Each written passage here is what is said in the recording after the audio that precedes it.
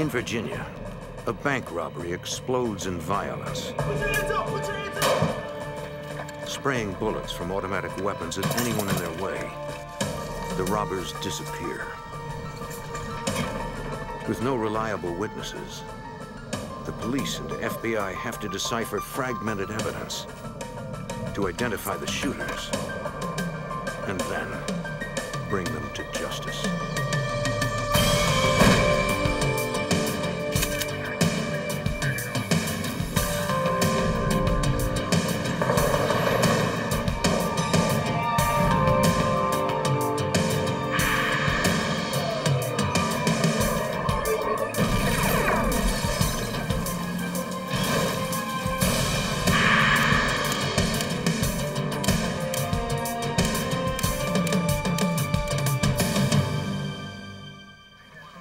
Despite what you see in the movies, most bank robbers come in quietly, pass a note, and slip away. They want cash, not bloodshed. But in Richmond, Virginia, a pair of gunmen entered a bank with their guns blazing. I'm Jim Kallstrom, former head of the FBI's New York office. The raw violence of the crime shocked even the most seasoned investigators, who vowed to catch them before they struck again.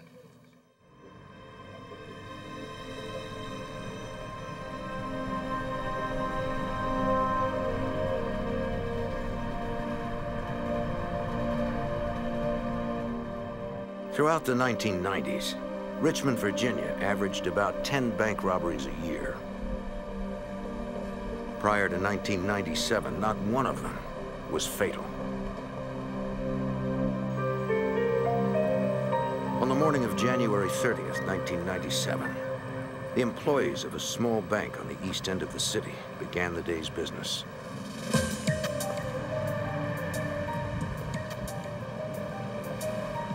"23-year-old Christine Edwards, one of the bank's tellers, arrived for work.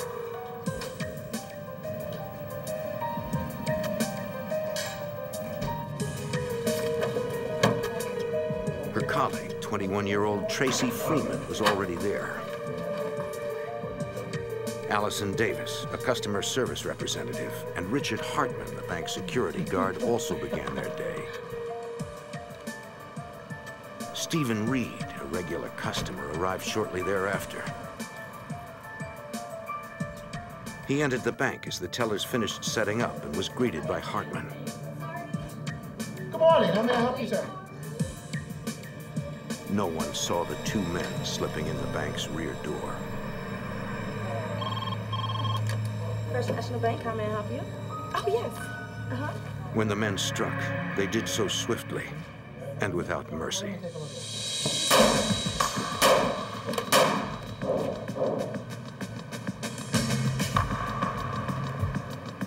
"80 yards away, Richmond police officers Michael Webb and Dave Martin were at a convenience store getting coffee for their morning shift. Hey! Something's happening at the bank. Where? I heard gunshots in the bank. The bank. About a block the bank down? right up the street. Excuse me, back up. As the officers responded, Richmond Dispatch ordered backup units to the scene. 16 respond. 929, 116. At the rear of the bank, the officers spotted a security guard lying in the parking lot. The bank, man down. Looked like he'd been shot. We're going to the front now.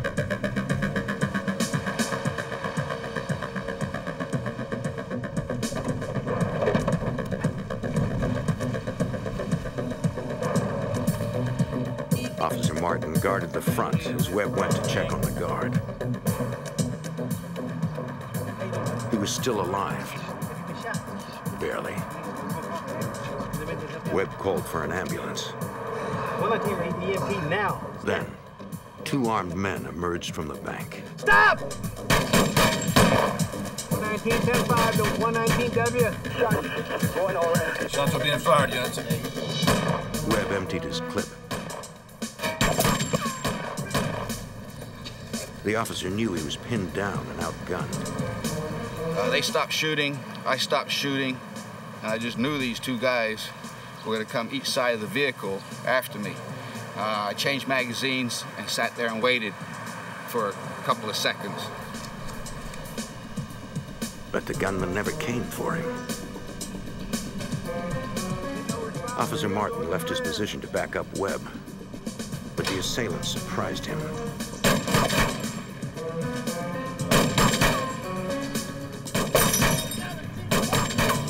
With only a service weapon, Martin was outgunned, which allowed the robbers to get away from him.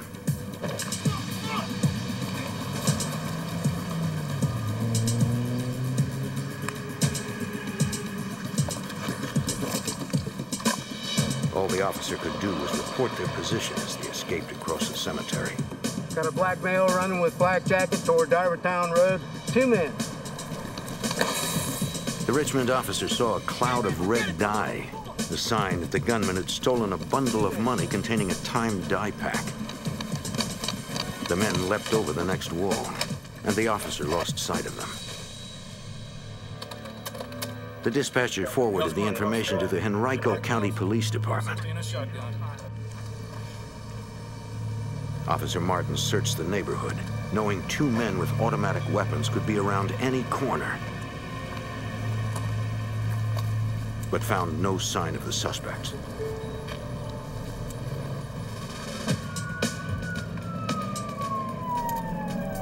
.233 radio.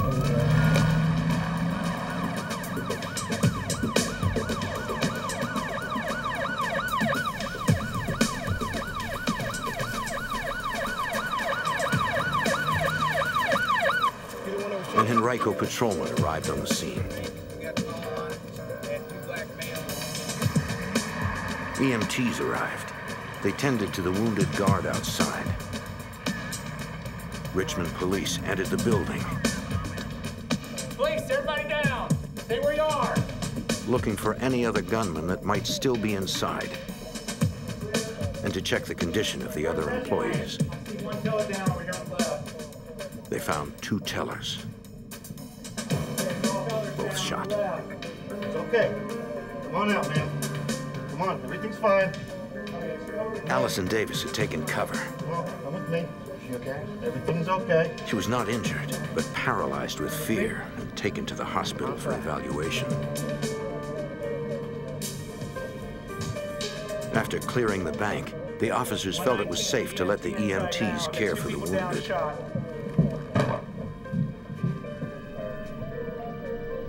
For teller Christine Edwards, it was too late. It's gone. Forensics responding today, SWAT and forensics responding to supervisors for crime control. Okay. Tell me where it hurts. Tracy Freeman, in severe shock and bleeding heavily, was stabilized and rushed to the hospital. All right. Along with Richard Hartman, the security guard.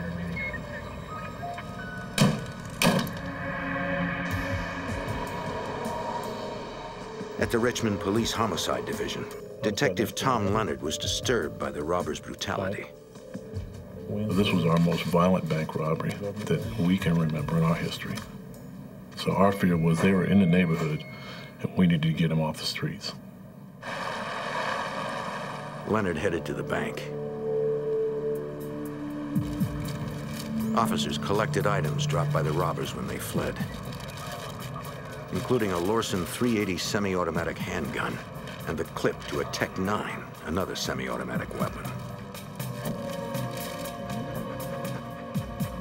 A K-9 officer with a tracking dog began searching for the suspects. The dog followed a scent through the cemetery.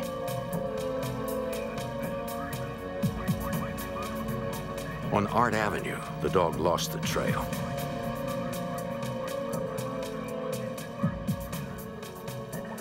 Henrico and Richmond police canvassed the neighborhood, asking the residents if they had seen any strange men fleeing the area. Rita? But no one saw anything suspicious. Detective Leonard arrived at the crime scene with an evidence technician.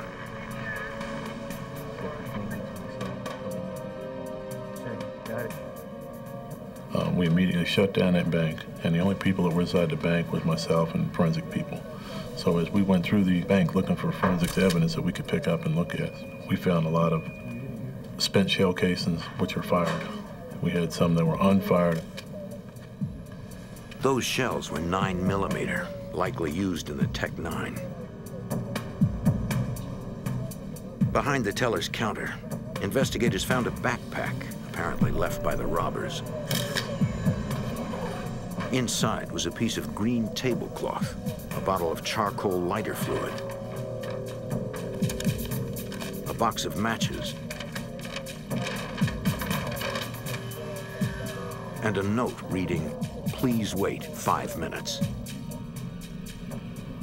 We couldn't figure out what that was all about.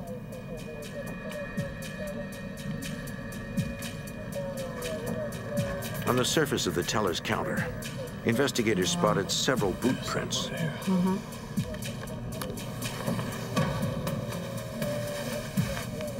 They preserved each print with tape, which they would later compare with footwear collected from potential suspects.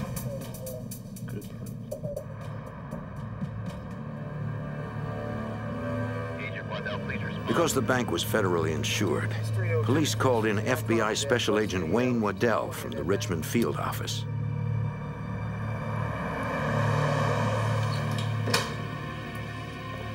Let's go ahead and see what we can get on this, Tom. At the bank, he and Detective Leonard checked a videotape that had recorded several surveillance cameras simultaneously. But there was a problem. Oh man, Tom, look at that. We got a problem. Something caused the film, in our opinion, to not be working correctly. It went one camera to another camera to another camera, and you were getting different angles from the front door, the rear door, and from different teller positions. They would need to make still photos from the individual frames to get any useful details. Special Agent Eduardo Alford joined the investigation. He knew the FBI would not stop until the gunmen were captured. I'm sure if you talk to every person that was involved in this investigation, they would tell you the same thing. They wanted to stay on this case around the clock, which essentially is what happened.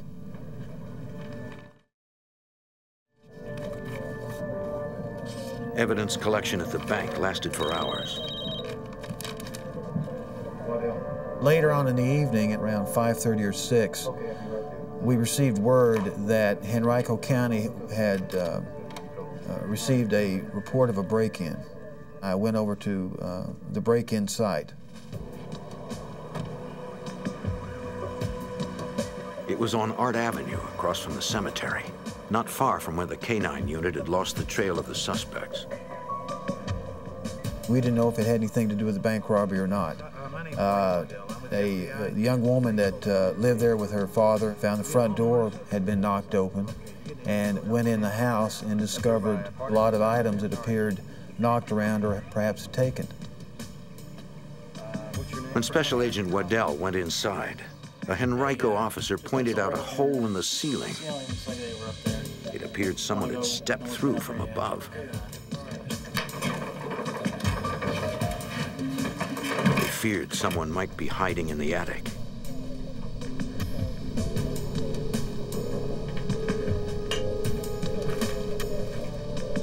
No one was there. They searched for evidence. Investigators found a pair of boots. They also found a backpack and a coat.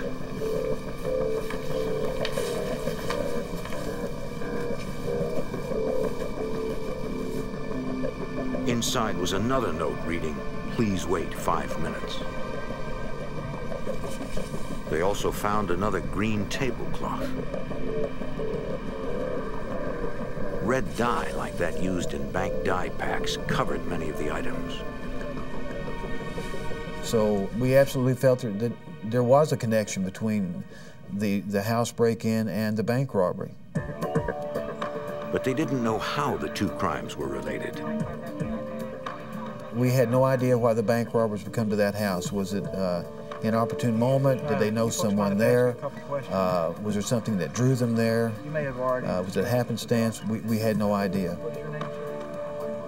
We interviewed the owner and his daughter and the daughter's boyfriend, And you interview these people because what are these bank robbers, what are these suspects doing in your house? And we're trying to find, is there a link or is there not a link? Diamond brand? The residents were equally confused. They reported that whoever broke into the house stole some men's clothing, suits and jackets. During questioning, the boyfriend acted nervous and claimed he had no information to add. About what time did you get here? At the hospital, a Richmond detective sought out the wounded victims who could provide eyewitness accounts. Yes, ma'am. But he was unable to see anyone. The two wounded survivors were still in surgery and could not be interviewed. Allison Davis, the customer representative who had escaped injury under her desk, was so distraught she had to be heavily sedated. Stephen Reed, the customer inside the bank, had been grazed by a bullet and had come to the emergency room on his own. But he was also of no help. He had Alzheimer's disease and could not remember any useful information. By the end of that first day, we still had nothing more than what we had to begin with. So we knew there was going to be a ways to go. It was going to be a tough case. In Richmond, Virginia, two armed bank robbers escaped with $10,000 cash, leaving two employees wounded, and 23-year-old teller Christine Edwards dead. The community was stunned, as was Assistant U.S. Attorney Nicholas Altamari. This girl was an angel. And these guys, they just walked into the bank without a word spoken and shot her dead. It's sick. Determined to find her killers, Richmond homicide detective Tom Leonard and FBI Special Agent Wayne Waddell had to pursue the case without the benefit of eyewitness accounts. The problem with the employees and the customer that were in the bank is they were all traumatized. We actually could not talk to any of them for several days. The detective tried to interview Allison Davis, the customer representative who had taken cover under her desk and escaped injury. But she was too traumatized by the ordeal. Yes, I'm Detective. Hospital staff had to sedate her. She was unable to speak. 30 seconds. There were no witnesses available to tell investigators what actually happened inside the bank. All they had to understand those events was a flawed videotape of the surveillance cameras, according to Detective Tom Leonard. That really caused us a problem trying to piece things together because we were missing little bits and pieces of the video, so you didn't get to see the whole robbery occur like you normally would.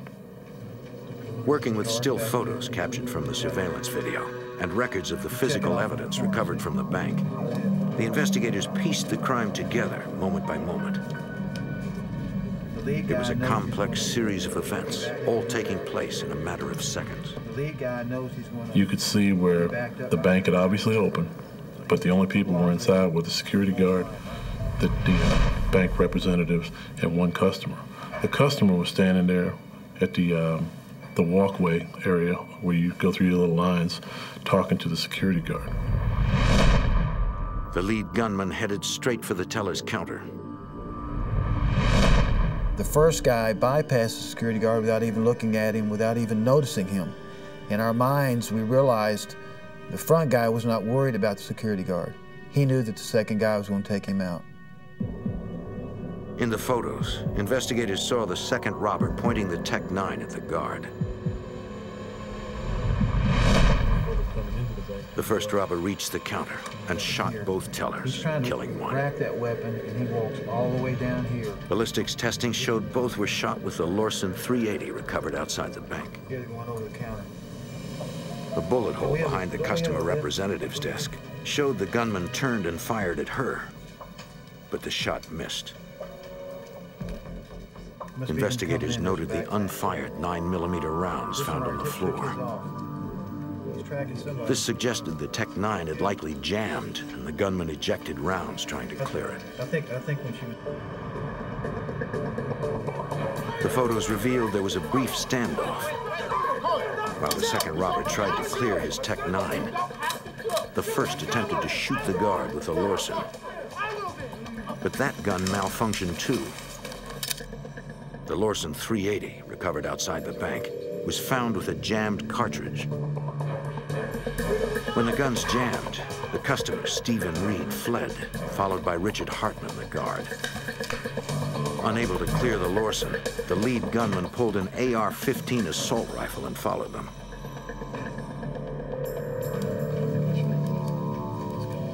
Spent shell casings and bullet strikes found outside supported witness statements as to what had happened next in the bank's drive-thru. One witness saw a gunman chasing the fleeing customer.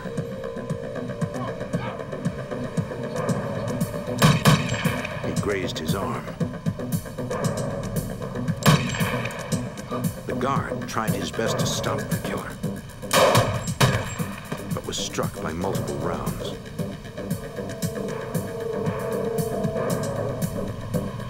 The gunman returned inside. Hartman was still alive.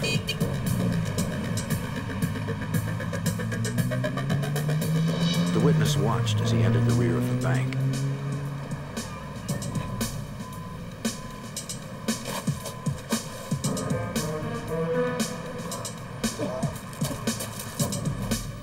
He pulls open that back door, the wooden door, right? Investigators realized Hartman had risked his life trying to draw the robbers out.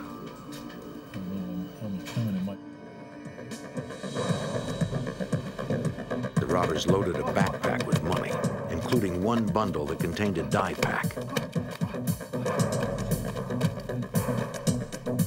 The guard approached,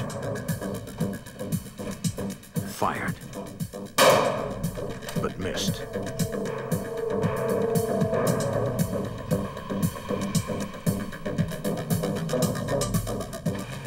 Another witness saw the guard flee the rear of the bank. The lead gunman pursued him into the parking lot and fired. The final shot to the temple permanently blinded Richard Hartman. Moments later, officers Webb and Martin found him there. Agent Waddell and Detective Leonard now had a clear account of the crime. Since the robbers came into the bank shooting, investigators believed their intent was to murder everyone, to eliminate all witnesses at the bank. The contents of the robbers' backpack revealed a plan to minimize witnesses on the outside.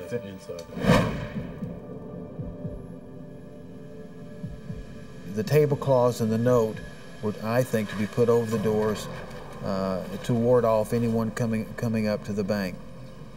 Give us 5 minutes, we're still cleaning. Give us 5 minutes, we're not ready to open up yet. Something like that. With the bank to themselves, the robbers could take their time. The piece of evidence that disturbed investigators the most was the lighter fluid. They believed the robbers were planning to use it to set the bank on fire as they left.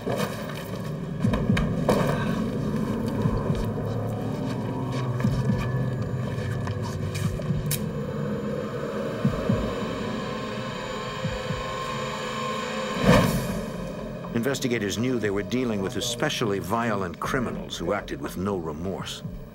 We needed to get them off the streets. Our fear was these people were going to get out into the community and commit some more murders because they'd already been bold enough to come into the bank and start shooting people. And we'd have to gunfight with these people to try to catch them later. And the criminals were well armed. They still had an AR-15, the civilian version of the military's assault rifle, and a Tech-9, a 9mm semi-automatic pistol. The one weapon recovered, the murder weapon, was a Lorsen 380 semi-automatic. A records check revealed it had been stolen weeks earlier. Investigators released details of the guns to the press and asked for the public's help in tracking down the weapons. It worked, according to Assistant U.S. Attorney Nicholas Altamari. We got lucky.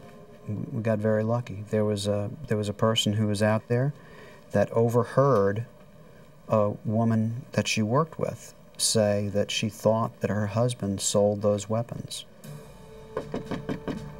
the FBI and the Richmond PD followed up on that lead, and in fact did locate a gentleman who was a legitimate and licensed gun dealer. At first, the dealer was reluctant to talk to authorities. He didn't want to incriminate himself by admitting that he might have sold weapons used in a murder. After agents assured him he could not be held liable since the guns were sold legally, he admitted he had sold a Tech-9 and an AR-15 a few days before the robbery. Yeah, I got it all right here. He located the ATF forms filled out by the purchaser. Investigators now had a name to move on. The gun dealer told us that he had sold the weapons to Jermaine Sims. And we got hold of all of the units, all the guys working the case. Everybody was out trying to locate him. They finally ascertained that Sims was out of town. While the search for Sims continued, investigators kept following their only other promising lead, the Art Avenue house that the robbers had broken into. We started checking everything we could find out about the owner and his family. The girl that lived there had a boyfriend. We started checking him out.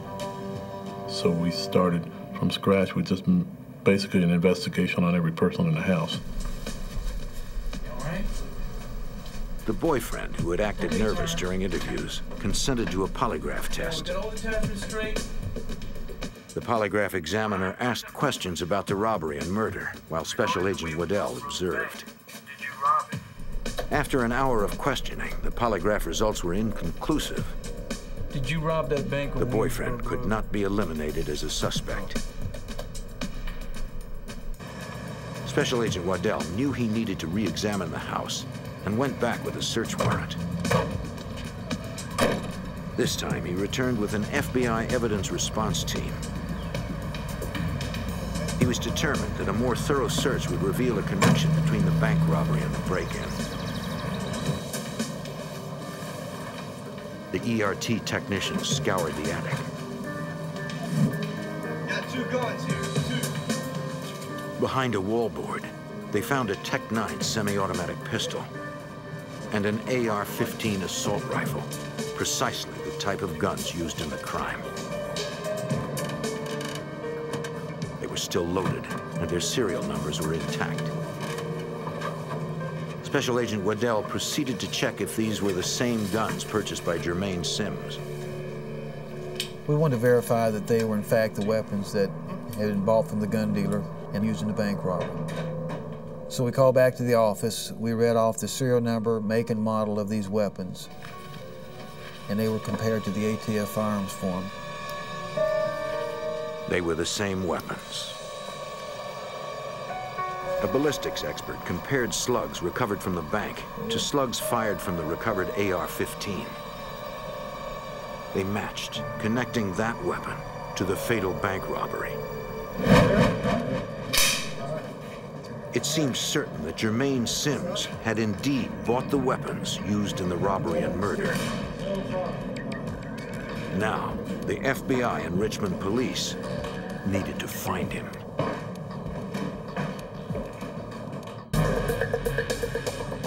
In Richmond, federal agents determined 2 weapons used in a deadly bank robbery were purchased by a man named Jermaine Sims. Agents could not find Sims, but a background check revealed he was receiving government assistance. They followed up on that lead. At the Social Services office, an administrator confirmed that Sims regularly came in to pick up food stamps. She flagged his name on their computers and agreed to page the FBI the next time the suspect showed up. First name. Yes. Afternoon, ma'am. This is Special Agent Thorson. Agents went to the address listed on the ATF form and spoke to Sims' mother.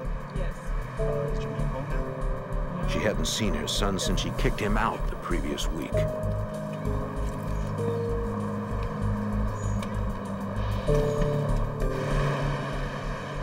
Days later, Richmond agents received a page from the Social Services Agency. Sims was there.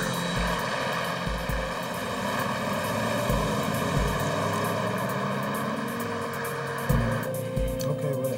It's just a matter of pulling your check up. And The administrator stalled Sims until the agents arrived. They hoped he didn't suspect anything.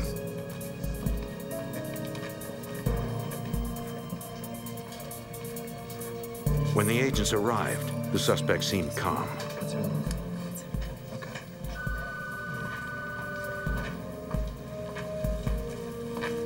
Excuse me, sir. Special Agents FBI. I need you to come with me. They asked Sims to come in for questioning. Reluctantly, he agreed. Clear. Go ahead and thank her for me. They took him to a nearby police station where investigators tried to get him to talk about the guns. But interviewing the suspect was no easy task, according to Assistant U.S. Attorney Nicholas Altamari. Sims was a difficult person to deal with. He was a person who was filled with hate and hostility. He didn't want to be there. He didn't want to certainly cooperate with us. We were dragging bits and bits of information out of him, and he was really only providing us information that we already knew. We were having a lot of trouble bringing him to the table, so to speak. Sims denied any involvement in the crime, stating he was at his girlfriend's apartment at the time of the robbery. Who lives there with him? Over several hours, Altamari kept pressuring him until finally Sims admitted he had bought the AR-15 and the Tech-9 with the intent to sell them later for a profit. He said he stashed the weapons at a friend's house, a man named Ra, but claimed he couldn't remember the address. That street called Main Street. Instead, he gave directions. Now, who else is this guy Ra? The interview continued while Special Agent Wayne Waddell tried to confirm Sims' story. Sims told us where this house was located and described the house to us. We went to the locations. We could not find the house. Determined, Altamari confronted Sims with his deception. Do you think you're dealing with a bunch of amateurs here? But Sims maintained his story that he still knew nothing about the bank robbery. You've already told me that. By then, authorities had located Sims' girlfriend, who supported his alibi. But investigators had strong evidence connecting him to the crime. You're going to jail for the rest of your life. He was informed that he was under arrest for bank robbery.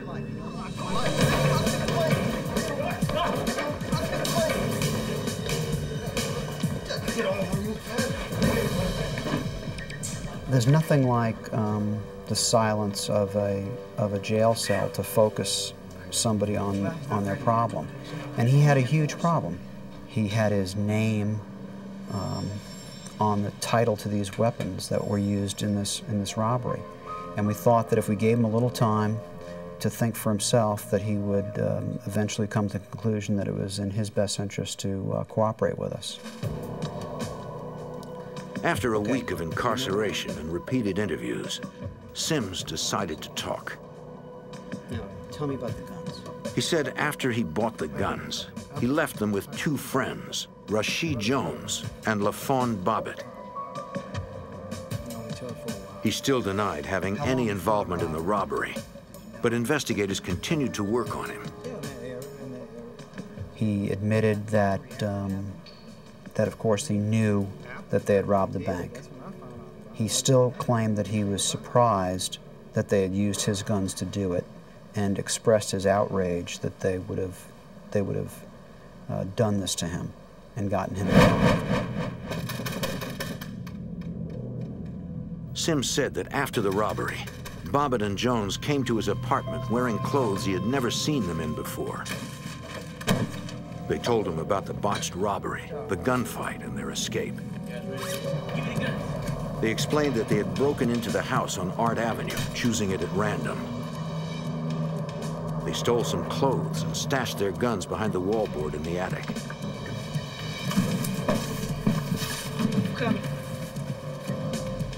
As they were leaving, Jones accidentally stepped through the ceiling.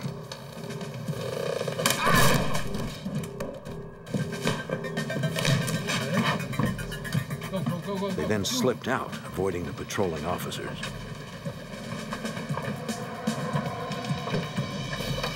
They had the money with them, but it was stained red from the dye pack.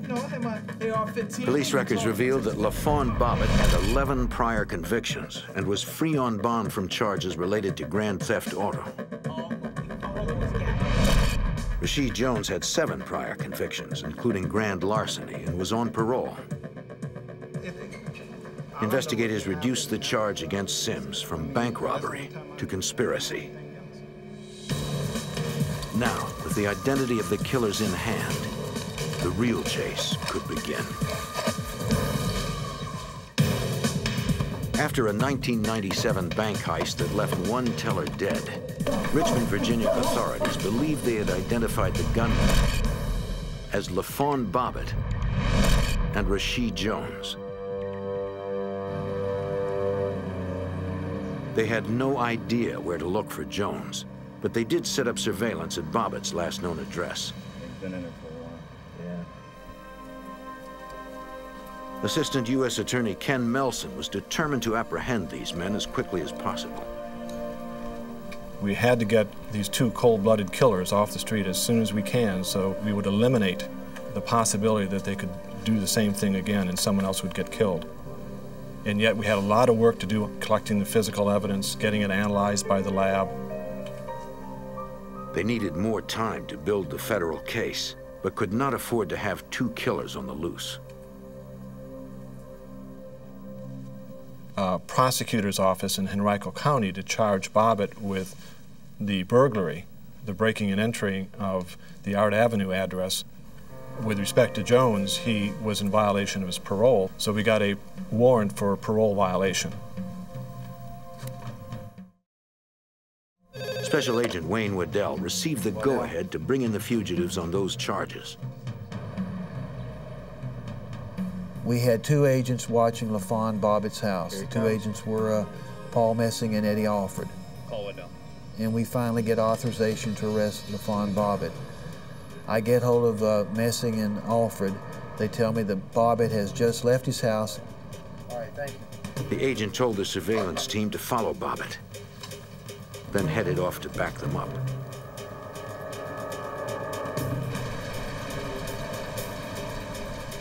The agents followed the suspect into town, where he boarded a bus.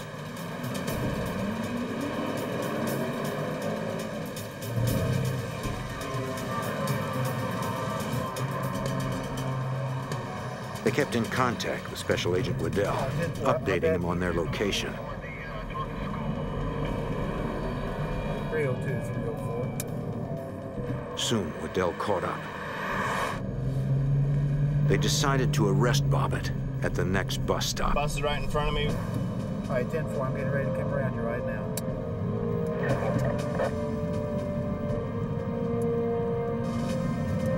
Waddell pulled around front to get into position. The other agents pulled in behind.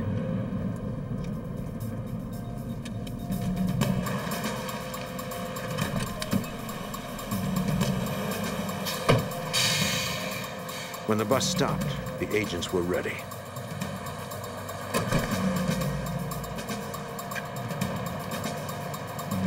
Come on, Bob, if you're under arrest for parole violation, put your hands up. Within moments, suspect LaFawn Bobbitt was in custody.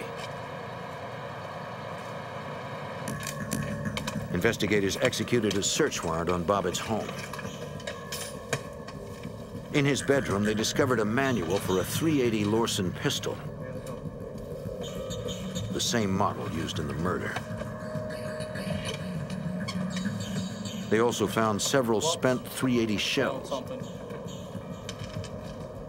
For FBI Special Agent Eduardo Alford, this circumstantial evidence suggested it was Bobbitt who fired the fatal shot. It was actually the weapon that one of the tellers was killed with. Finding that shell casing was very helpful as far as determining which one of the subjects or suspects might have had possession of this weapon on this particular day. The FBI lab identified Bobbitt's fingerprints on items left at the bank by the robbers. The first evidence directly linking him to the crime. Technicians at the FBI's Question Documents Unit compared the boot impressions found at the bank with boots recovered from the Art Avenue house and from Bobbitt's home.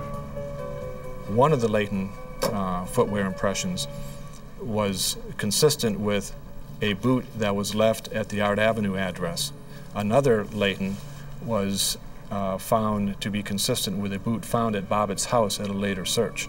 And so that circumstantially, again, not conclusively, but circumstantially placed Bobbitt and his apparel in that bank. The boots found in the attic likely belonged to Bobbitt's alleged partner in the crime, Rashid Jones. Federal prosecutors now charged LaFawn Bobbitt with the bank robbery and murder, but investigators still needed to find Rashid Jones. 3 months after the crime, authorities received a tip from a store clerk. He reported a customer had attempted to pay with dye-stained bills. The clerk refused to accept them. Mr. Jones had been in that particular area in the south end of Richmond trying to exchange some of this money. So the Fugitive Task Force pieced that information together, and they were really able to hone in on that particular area based on the proximity of this particular merchant store. The FBI focused on that neighborhood, working all of their contacts. The effort paid off. The information that came in was from just a reliable source of information. Somebody that was aware of this crime and knew Mr. Jones and was able to pinpoint a location of where he was hiding. Jones was staying in a run-down apartment building frequented by transients. Agents were able to obtain the cooperation of a man living there. The arrest was planned for 5 a.m. when Jones would likely be asleep. They called the location and spoke to their contact inside. He said Jones was there, sleeping, and he had a gun. Their contact also warned there were other people in the apartment, and most of the lights did not work. As the arrest team approached the building, they went through a final briefing, reviewing photos of their target. They anticipated a dangerous confrontation. Jones was armed, desperate, and surrounded by innocent bystanders. In 1997, the Richmond Fugitive Task Force SWAT unit closed in on Rashid Jones, suspected of bank robbery and murder. They'd received a tip that Jones was hiding out in an apartment. From their contact inside, they learned Jones was armed and most of the lights did not work. There were several innocent people in the apartment.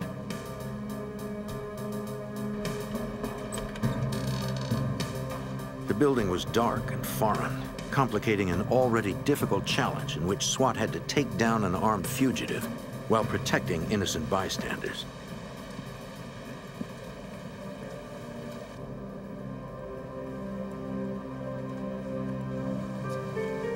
The team decided to sneak up on Jones silently. They hoped he had not been tipped off.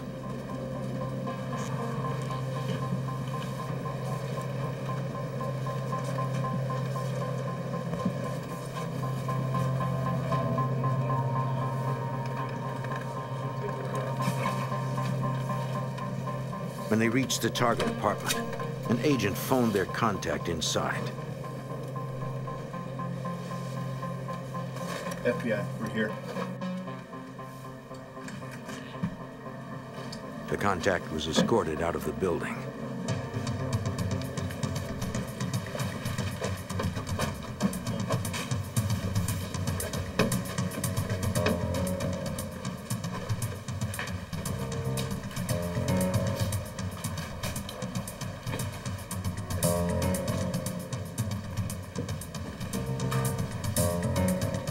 When they made it to the room where Jones was said to be sleeping, he was gone. So was his gun. Tension mounted as SWAT began searching the rest of the apartment.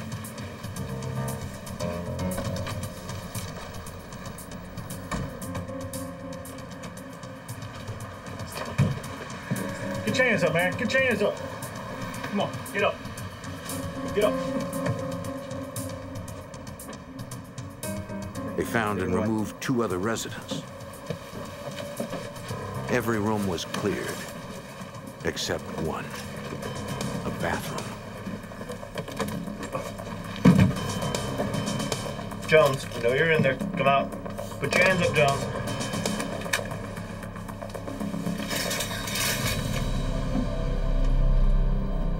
That's him. Let's go.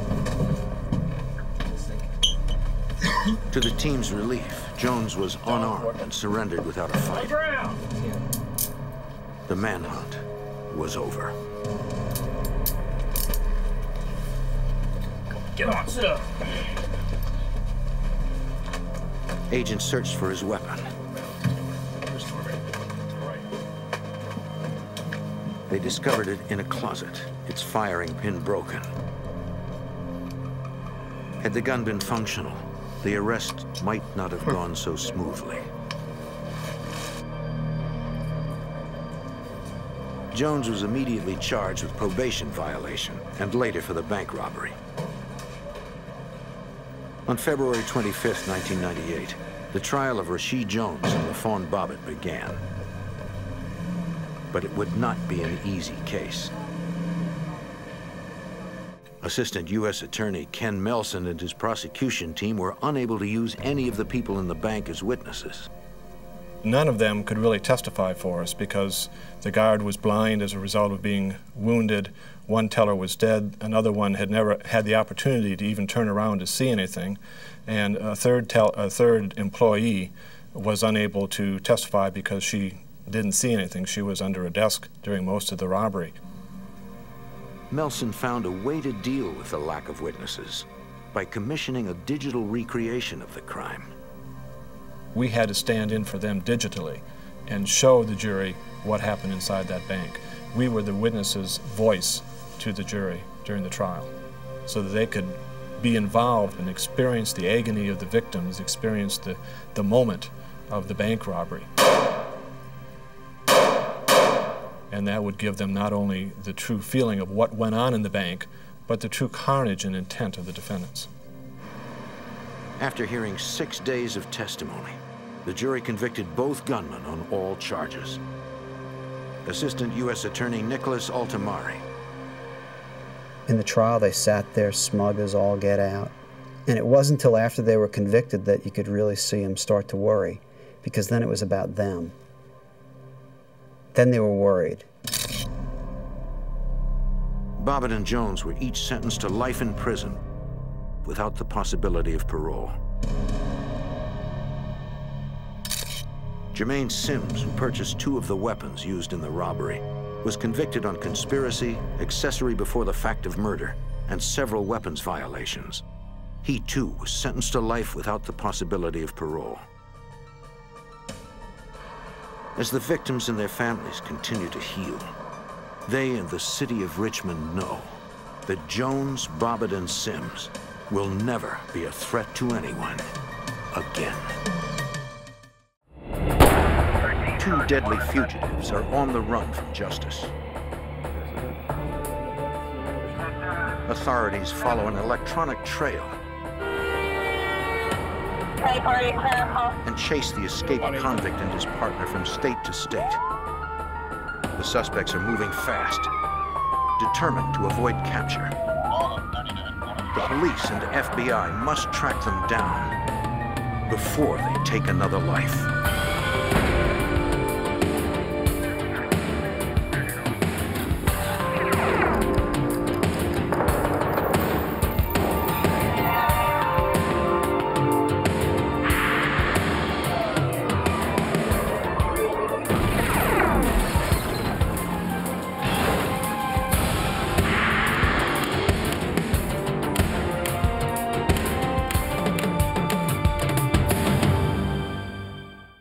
Pennsylvania, an inmate escaped with the help of his female accomplice.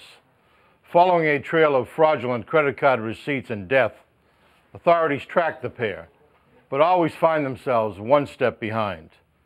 I'm Jim Kallstrom, former head of the FBI's New York office. The FBI and police race to capture the deadly couple, who seem to be running with no direction, no sense of fear, and nothing to lose.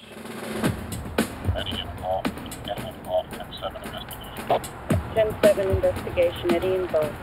September 25th, 1993.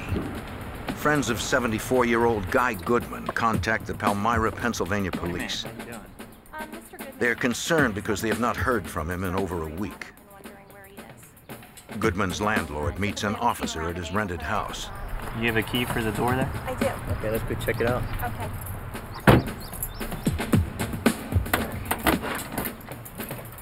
You just want to step back there? All right.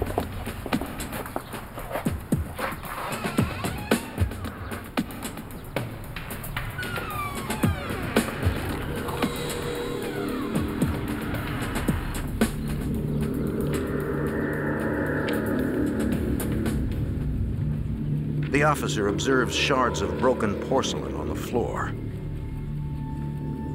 and dried blood on the floor and walls. Blood spatter trails down the hall and leads to the basement stairs.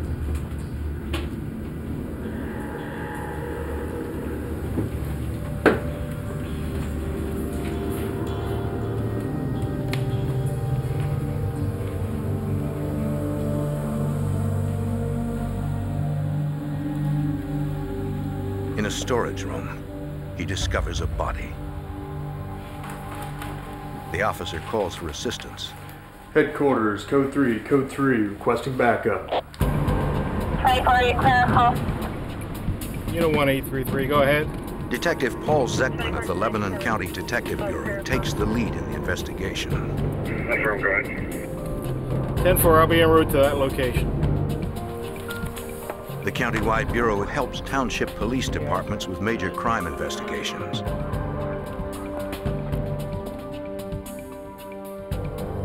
It was evident that the house had been ransacked. The kitchen drawers were open, things were strewn around on the floor. Going down into the basement area, you could see drag marks led from the stairway to a small storage room. The crime scene is gruesome. The victim's hands and feet are tied behind his back. Several layers of plastic bags, sheets, and blankets enshroud his head. Coverings are tightened at his neck with makeshift bindings. These items were either duct taped or tied with electrical cords. The plastic bag was duct taped over the cloth covering. Hoping to find a trace of the perpetrator, crime scene investigators carefully process the house. They dust every surface for latent fingerprints and collect a roll of duct tape left on a table. Likely the same tape used in the bindings.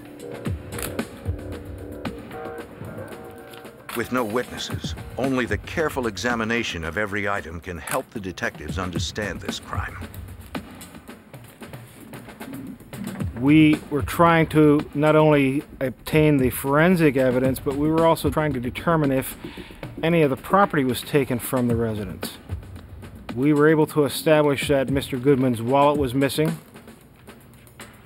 They find American Express charge statements, but the card itself is missing. Statement here. The account numbers get that all figured. In the bedroom, investigators discover an open box of checks. A series of checks from the middle of this box had been removed. We also knew that the vehicle of Mr. Goodman was also missing at this point. What do you have to do out here yet? Guy Goodman seemed like an unlikely target for this type of attack. Like most of the Palmyra, Pennsylvania community, Chief Michael Wayman knew of the victim. Guy Goodman was a retired florist. He was a lifelong resident of the Palmyra area, well known within the community and liked by everyone in the community. It was apparent that either the motive for this crime was a robbery that had gone bad, or that there was a robbery after the fact, after Mr. Goodman was assaulted and died. Palmyra, Pennsylvania is located in Lebanon County. This peaceful community sees fewer than 3 murders per year. In most cases, the victim knows the killer. At the autopsy, the victim's face is unrecognizable. The medical examiner uses dental records to confirm it is Guy Goodman. Based on the body's decomposition, he concludes Goodman has been dead for about a week. Although the victim was severely beaten, his wounds were not fatal. An examination of his respiratory tract reveals he died slowly from suffocation. Latent prints recovered from Goodman's house are processed at the lab.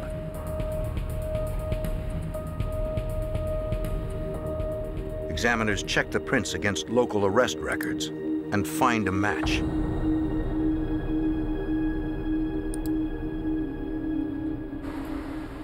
When the forensics report arrives on Zekman's desk, he isn't surprised by the results. Fingerprints that we had obtained at the crime scene matched Bradley Martin. Zekman knows the name all too well. I just entered him as a wanted person, charging him with the escape from the county prison, so I knew he was on the run. Many of Lebanon County's inmates are part of a work release program. Bradley Martin, a repeat thief and drug user, is one of these work release prisoners. Over a week earlier, Martin used a 2-hour pass, a weekly perk of the work release program, to meet his new girlfriend, Carolyn King. 27-year-old King worked at a factory where she met the 21-year-old work release prisoner. When Martin failed to return, prison officials launched a fugitive investigation. They called the Lebanon County Detective Bureau. After obtaining a fugitive warrant for Martin, the detectives checked Carolyn King's apartment, concerned for her well-being. But King is not there, and they find nothing to indicate where she has gone, or even if she is with Martin. The detectives entered Martin in NCIC, the National Criminal Information Center. Once the murder of Guy Goodman is discovered, there is a greater urgency to find Martin than to determine if Carolyn King is unharmed.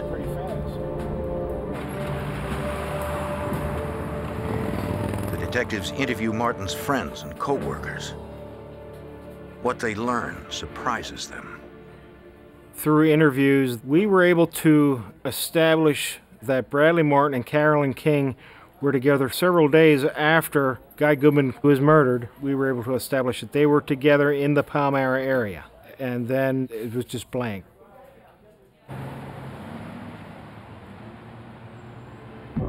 Detectives faced the possibility that Carolyn King may be Martin's accomplice. Earlier, when Detective Zekman ran a statewide background check on King, she came up clean. He tries again, this time using a national database. He learns she has a long criminal history, including theft and check forgery. She has outstanding warrants for her arrest and is also a suspect in 2 murders in Virginia. The detectives have no idea where the 2 suspects are. If they left town right after the Goodman murder, they have more than a week's head start. Detectives hope to track the suspects using the American Express charge card and the checks stolen from the victim's home. Okay, let me call a guy at the American Express Security Department. That's great. Detective Wayman asks American Express Global Security in New York to help. Joe Gannon, the chief investigator in Amex Security, works to assist the police. And I'll be back to you as soon as I can. Got it. Thanks. We flagged Mr. Goodman's account because he was the victim of a homicide, and the chances were that the perpetrators of that homicide were in possession of that card. A review of Goodman's account shows purchases made after Goodman's death. The transactions leave a trail that may lead to Goodman's killer. We discovered that the charges began in western Pennsylvania and continued out through the Ohio Valley, down into Iowa and Kansas, and then they turned north. And the last transaction we had on record was in Rapid City, South Dakota. Armed with a solid lead, the Pennsylvania detectives waste no time. They catch the next available flight to Rapid City, South Dakota. The killers had disappeared. But the victim's charge card had become the investigators' best informant.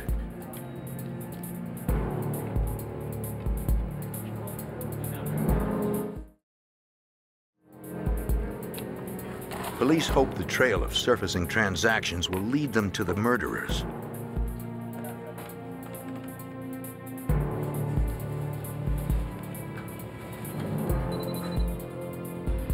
Within hours, the Pennsylvania detectives arrive in Rapid City. Accompanied by local police, they visit the last stores where the charge card was used. Interviews with clerks verify their suspicions. Up until this point, we were speculating that Bradley Martin and Carolyn King were the two people that were using Goodman's American Express card. Then, investigators catch their first real break. Some of the individuals were able to identify Bradley Martin as the user of the card. Some were able to identify Carolyn King as the user of the card. The revelation confirms their theory. It was no longer a whodunit. We knew for certain who had done it. Now it was a matter of changing the focus of the investigation as to apprehending them. The Pennsylvania detectives circulate photos and detailed information about the suspects to all South Dakota law enforcement agencies. The Rapid City Police Fraud Unit, or Bunko Squad, tells them of an interracial couple who've been passing bad checks at local stores. Rapid City Police Department had a black and white bunco team who are trying to do a con game within the area. It was a black female and a white male driving a vehicle with Virginia plates. We knew that this fit the description of Carolyn King and Bradley Martin. We knew that Carolyn King had a vehicle with Virginia plates. We felt that they were there working in the Rapid City area. Driver's license registration, please. The Pennsylvania detectives assist as Rapid City Police pull over the couple in the car with Virginia plates. They confirm the couple is the team Rapid City detectives have been hunting, but not the suspected killers. The black female and the white male were in fact not Martin and King. They were just simply another couple that matched the description and who were doing their own criminal activities. American Express informs the detectives there have been no new charges in over a week. The investigation appears to be back at the beginning with no leads. Okay, what I can do for you is give you... But King and Martin are having trouble using their murder victims' out-of-state checks. Let me get my manager for you, ma'am. They need another source of cash.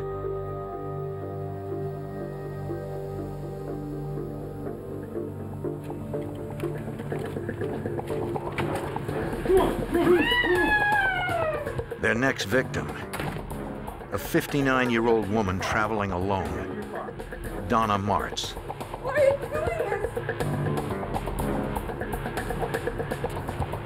The terrified woman complies when they force her to take them to her car.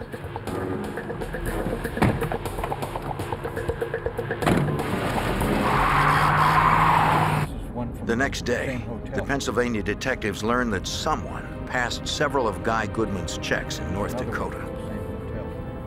The bank had cleared checks written in a number of locations in the Bismarck, North Dakota area. This supports the detective's theory.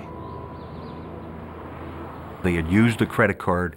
Now they were utilizing the checks stolen from Guy Goodman at the time of his homicide that further validated that they had to have been the persons who committed the homicide. Detective Allender, please. Zeckman phones authorities in Bismarck from the road. I'm Sergeant Zeckman from Lebanon County, Pennsylvania. I made contact with a detective within the Bismarck Police Department.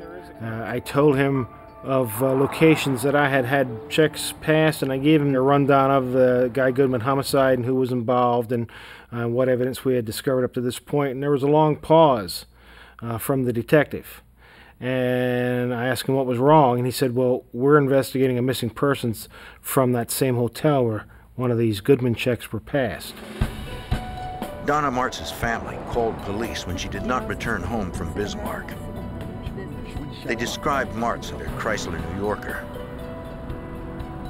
Police comb Bismarck for any sign of Martz or her car, but find nothing. The detectives fear Martin and King have grabbed Donna Martz. The case has a new urgency. A woman's life is at stake. Police investigate the death of 74-year-old retired florist Guy Goodman, who was severely beaten, then murdered in his rural Pennsylvania home. Investigators determined that the victim's charge card and a book of checks were stolen. Fingerprints at the scene identify two likely perpetrators: 21-year-old Bradley Martin and his 27-year-old girlfriend, Carolyn King.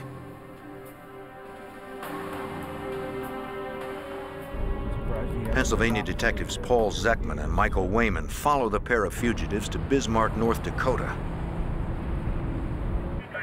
and learn authorities there are investigating the disappearance of a woman from the same hotel where one of Goodman's checks was passed.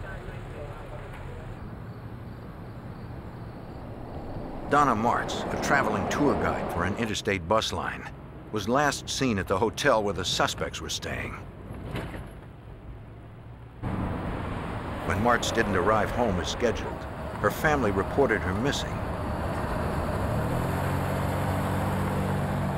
Local authorities issue an APB on Martz's Chrysler New Yorker.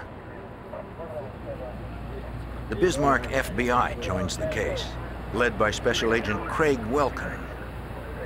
The FBI and the North Dakota Bureau of Criminal Investigation set up a task force which was joined by other agencies, including the Bismarck Police Department and the local Sheriff's Department. When the Pennsylvania detectives arrive in Bismarck, they share the information on the fugitives that they gathered over the past week. They became an integral part of the task force on this case. The linking of King and Martin was very critical in the investigation. With potential suspects identified in the abduction of Donna Martz, the task force still struggles for viable leads. They continue to search the hotel. We spoke with the clerks at the hotel in Bismarck where Donna Martz was last seen. And they were able to tell us that Bradley Martin and Carolyn King had stayed at the same hotel. Hotel personnel also recall that around 9 a.m. on September 26th, King and Donna Martz were only a few feet apart.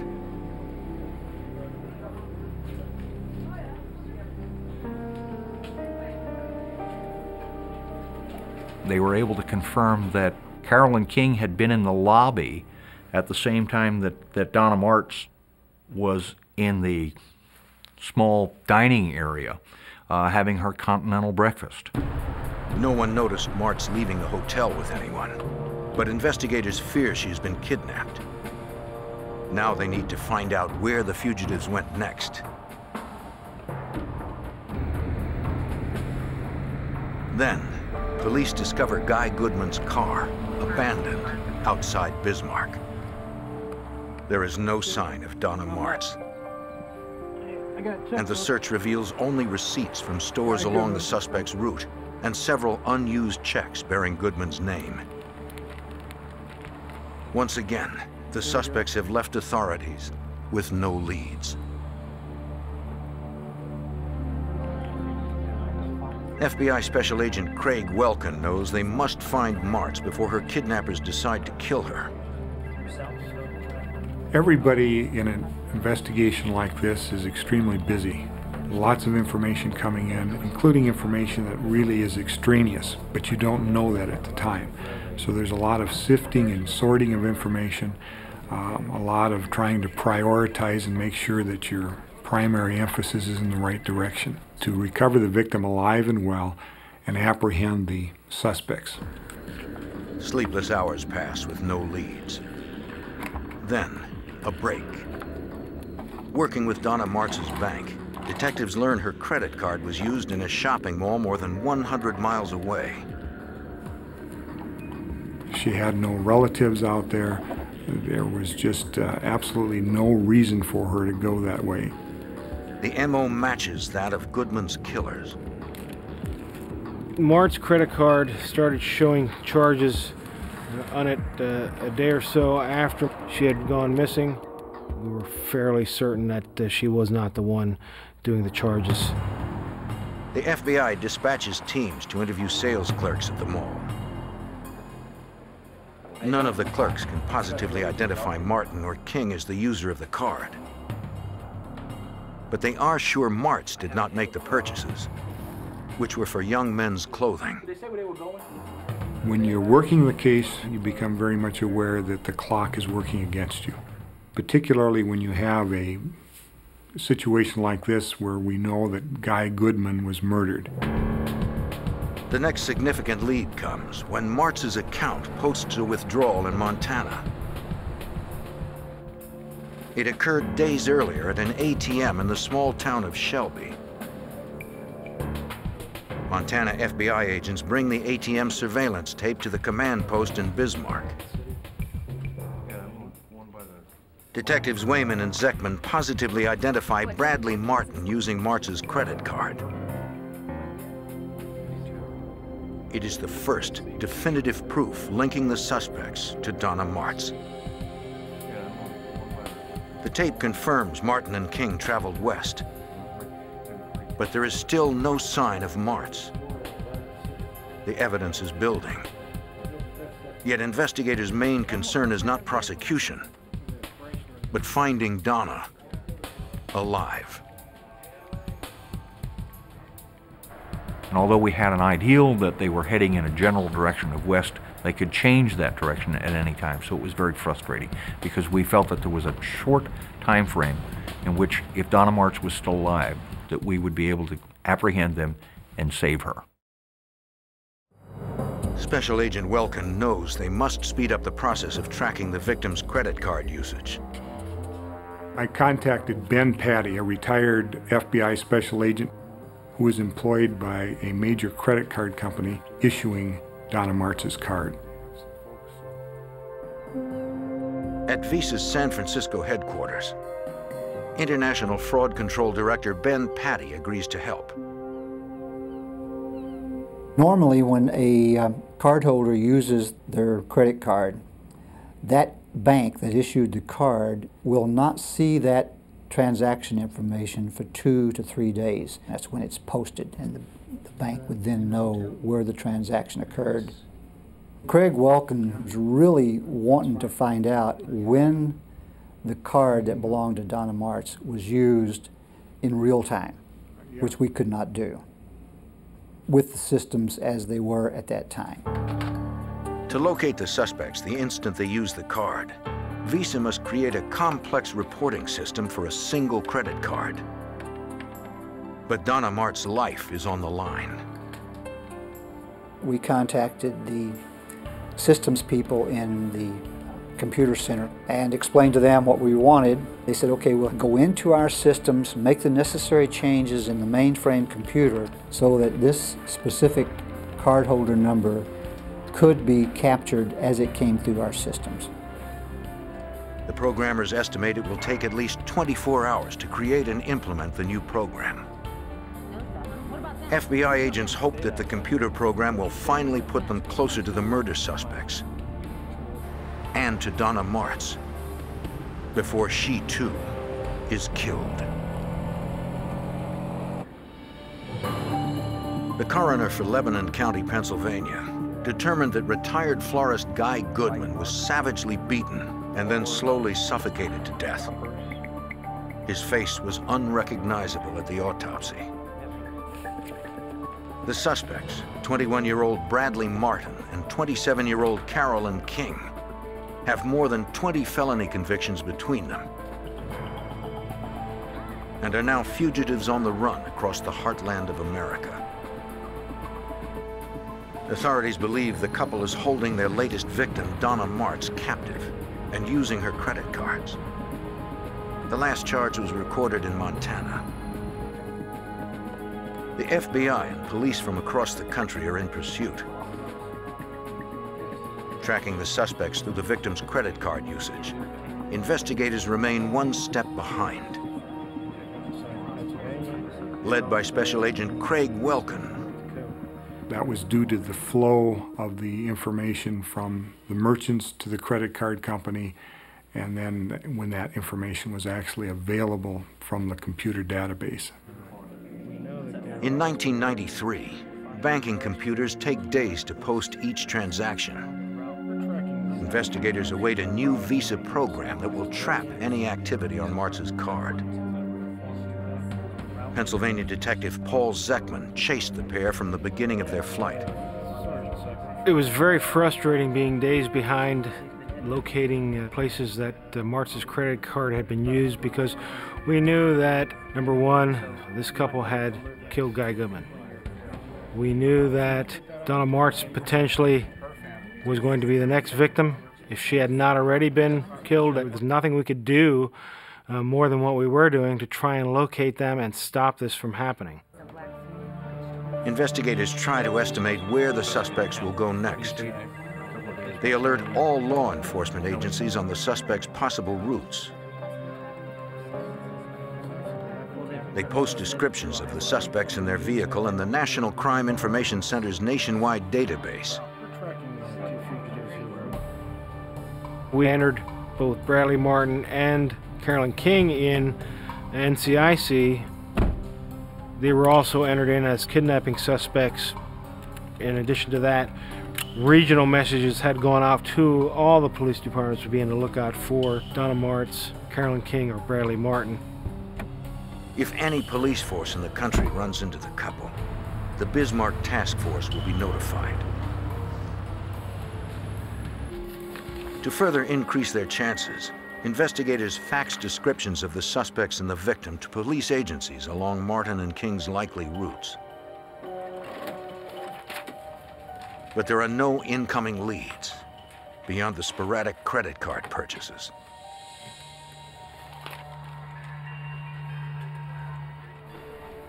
Detectives Wayman and Zeckman returned to Pennsylvania to re-interview everyone who knows the fugitives. They hope Martin and King have made contact with someone back home.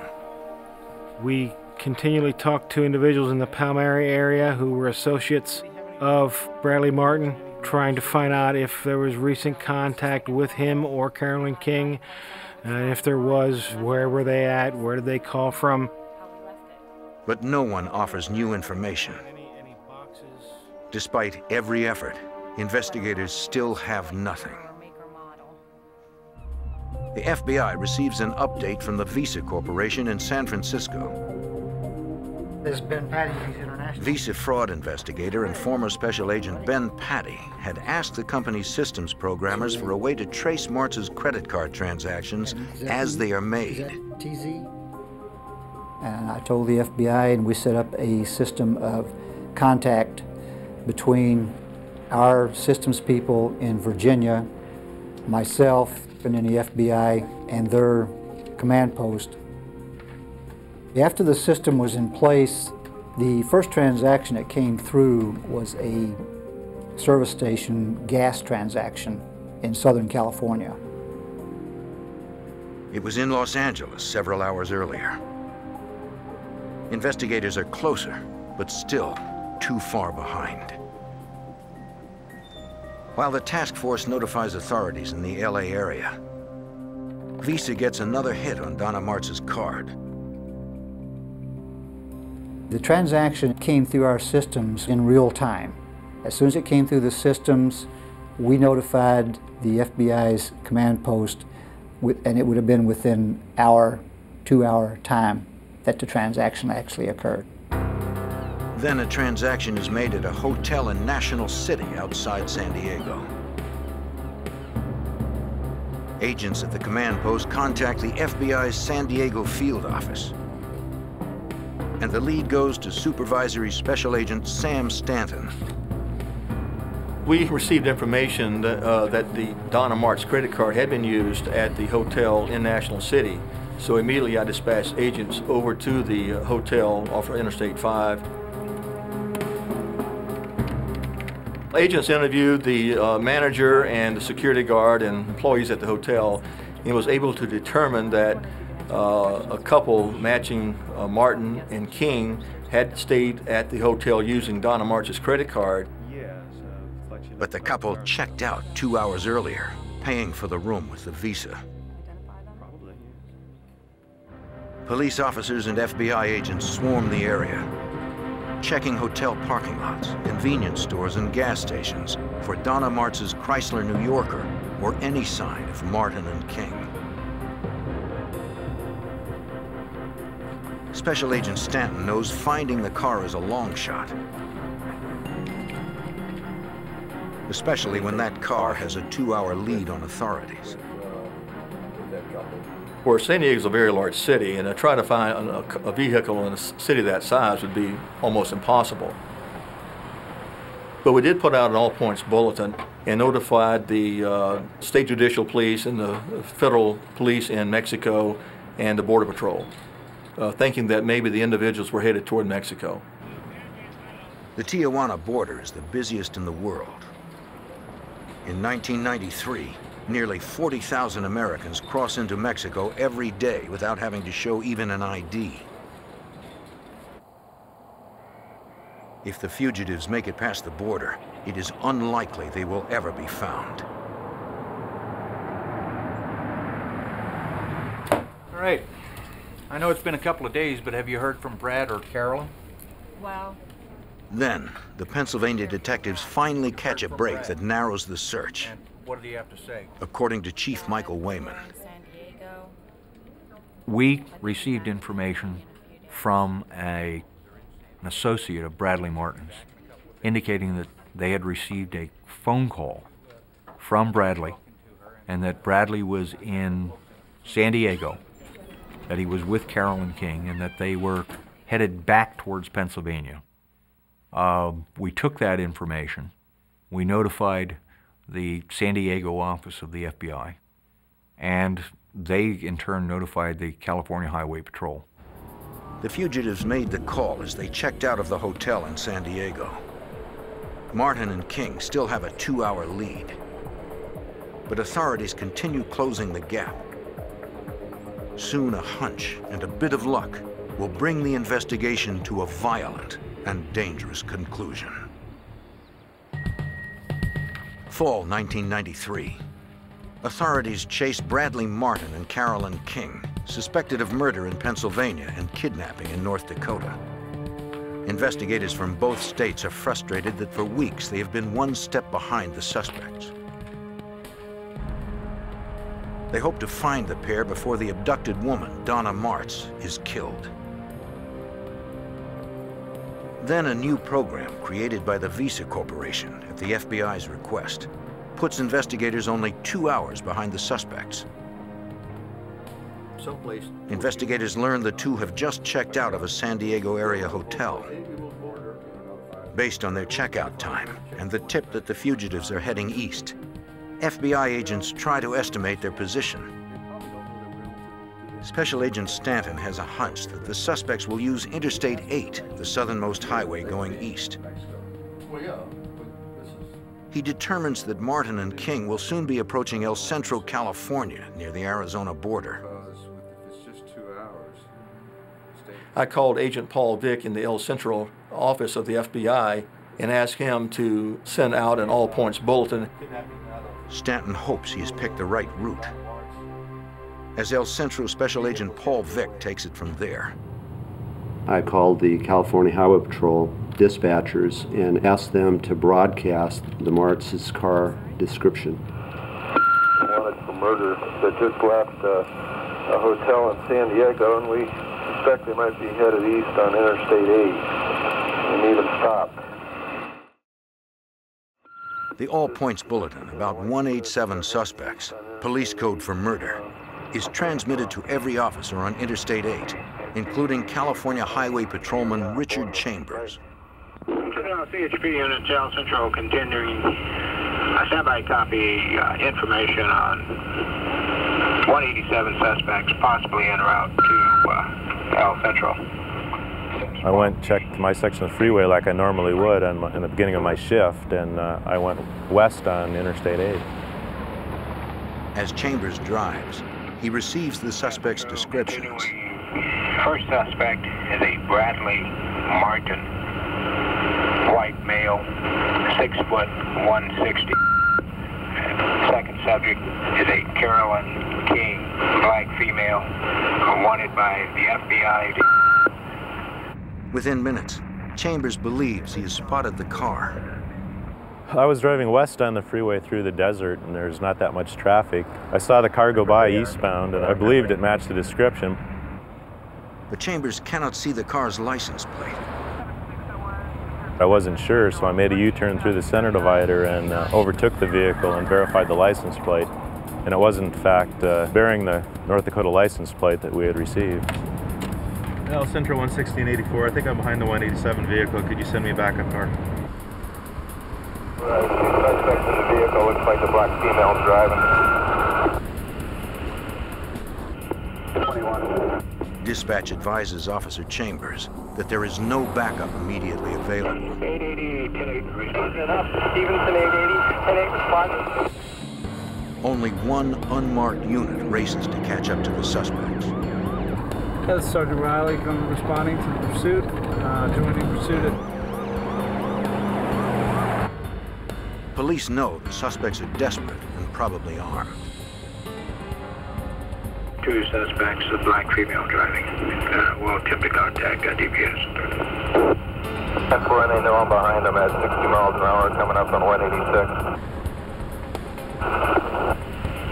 10-4 at 60 miles per hour coming up on 186. But so far, the suspects appear calm as they approach State Route 186. Reports they're going to head us south on 186 where it left. They're getting off 186. 10-4 southbound on 186. Chambers' backup is still several miles behind, racing to catch up. On Route 186, the chase intensifies. They're not stopping, they're starting to accelerate to 70.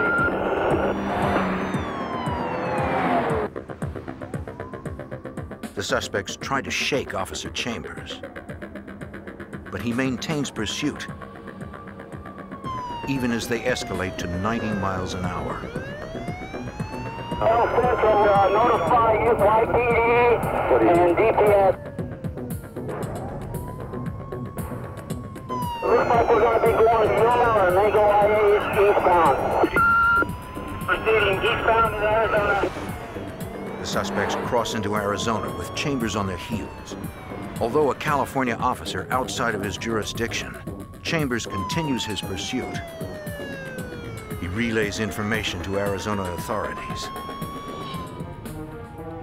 Then, the danger increases. The male passenger did come out of the right front window with a handgun. They're shooting. They are shooting. Sound like they're shooting. Chambers stays on them, intent to capture the deadly suspects.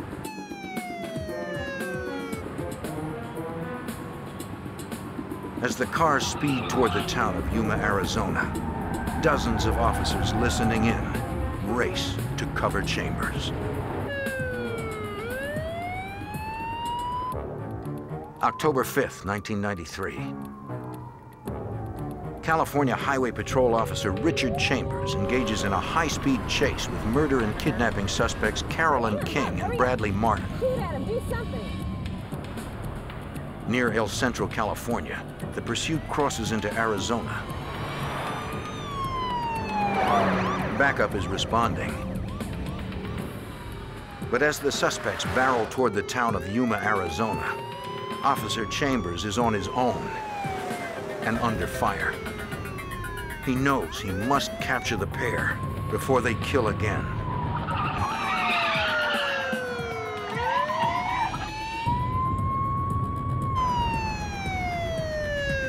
The suspects exit onto a smaller road, this one with intersections. Chambers radios their position. They're going into Yuma now. Get my units out there to back them up. They run through 2 stop signs without incident. Then,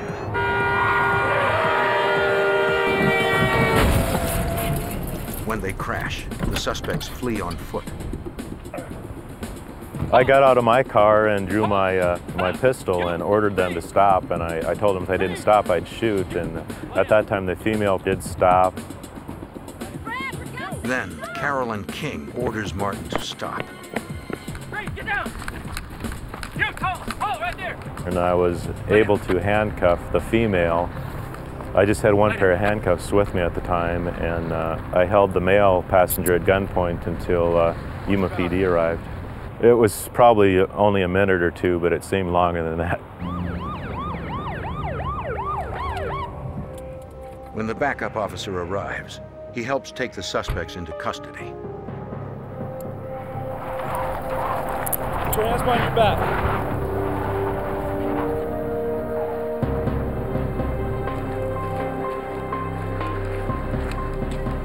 After a 2-week cross-country flight pursued by police and the FBI, Carolyn King and Bradley Martin have finally been stopped.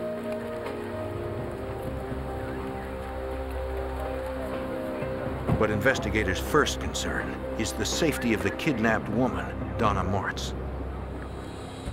She is not inside the car. On the floorboards lies the handgun Martin fired at Chambers. They open the trunk.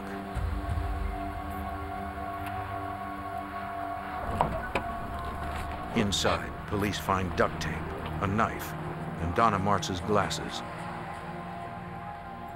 But nothing indicating where she is.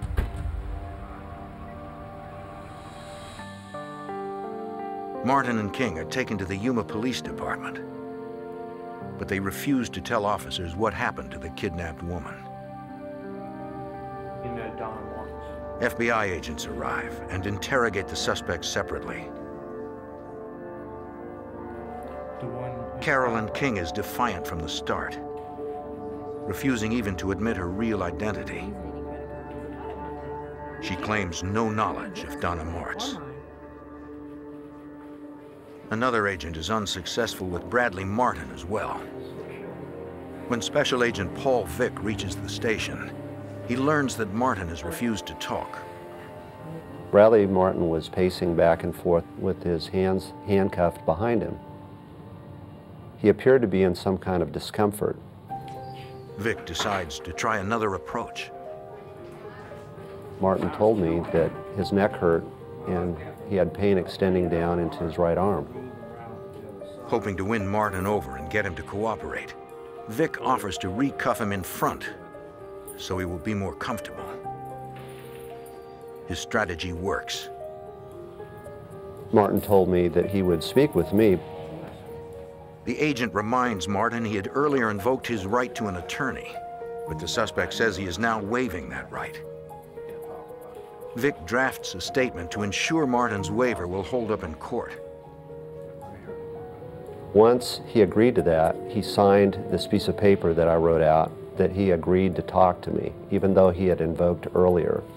After he signed that document, I looked him straight in the eyes and I told him that I knew that he killed somebody in Pennsylvania, but that I wanted to know that Martz was okay. And then I told him, "Is she okay?" And Martin looked at me and he told me, "No, I killed her." Martin says they kept Mrs. Martz for over a week. But after several close calls with police, he decided to get rid of her. They stopped in the Nevada desert. He got her out of the trunk and walked her to a ditch at gunpoint. He says she knew he was going to kill her. She said one thing before he fired, that she loved her children. The news devastates everyone who had hoped to save Donna.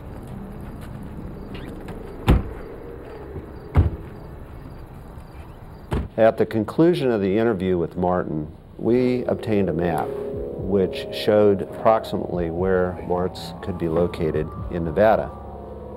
And we then faxed the map to the Elko, Nevada FBI office, at which time, late at night, the search was initiated to look for Donna Martz's body. But Martin was doing drugs during his fugitive trek. His memory is unclear and his map inaccurate. Several times during the night, search crews call in for more information. The desert area near Elko, Nevada is hundreds of square miles. The crews do their best searching through the night and into the morning. Then, on October 7th, investigators find the body of Donna Martz about 1.5 miles off Interstate 80. In a case like the Guy Goodman, Donna Martz homicides, the drive is to keep anyone else from getting hurt. Secondly, it's solving the case, get them off the street and into jail, and then successfully prosecute them.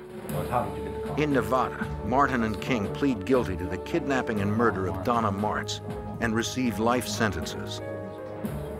In Pennsylvania, they are found guilty of the murder of Guy Goodman. Both Martin and King are sentenced to death.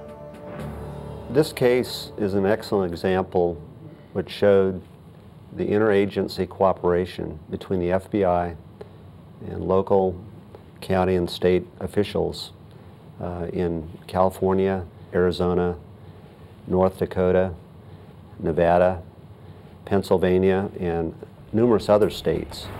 From working together, we were able to solve this case and apprehend King and Martin and get them convicted. For Donna Martz's 11 grandchildren, 3 children, family, and friends, the convictions bring a sense of closure. Even today, they are comforted in knowing police and the FBI caught Martin and King before they could claim yet another victim.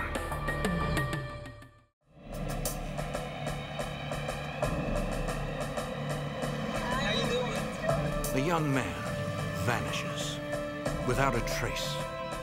Concern turns to terror when the ransom calls begin.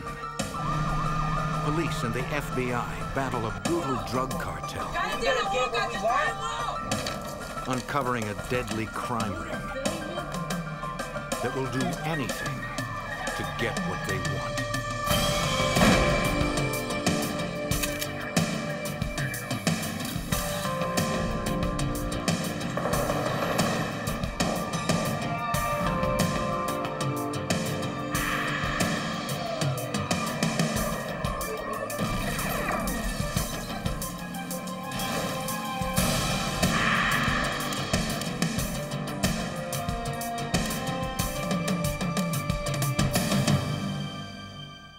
Chicago street gang thought they had figured out how to kidnap people for ransom again and again and never get caught.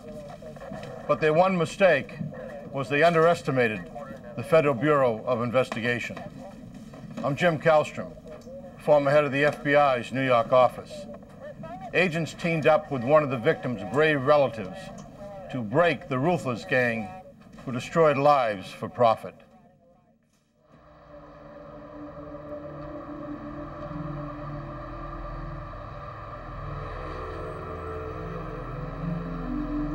June 27th, 1996, Milwaukee, Wisconsin. 90 miles north of Chicago on the western shore of Lake Michigan.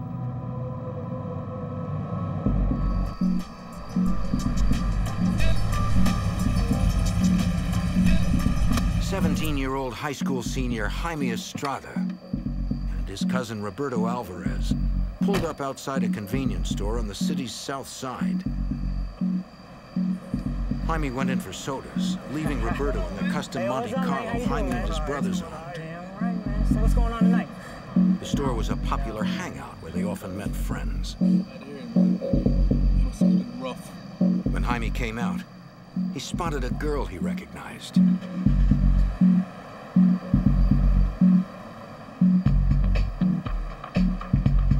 Jaime had been wanting to get to know the girl more and went to talk with her.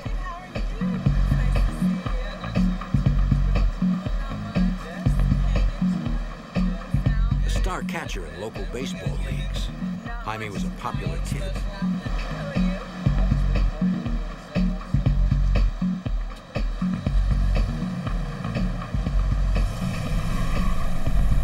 As Roberto was talking with a friend, he noticed the van pull away.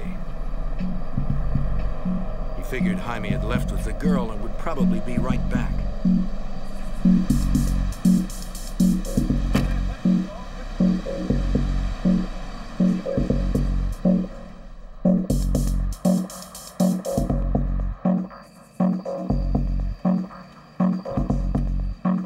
When Jaime had not returned after more than an hour, Roberto began to worry. Something was wrong. So Roberto decided to see if Jaime had gone home.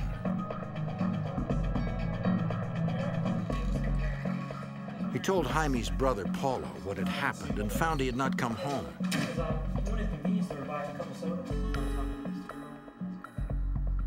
What's going on? ¿Qué pasa? Jaime's been missing for an hour. No one had heard from him since he left. It was not like Jaime to run off, leaving his cousin and his car.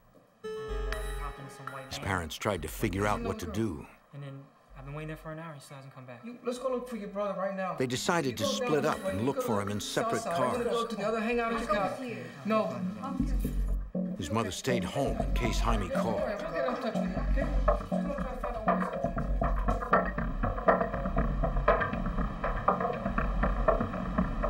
The family searched the area for hours. Then, Jaime's oldest brother, Mark, received a page. The area code was 312 Chicago.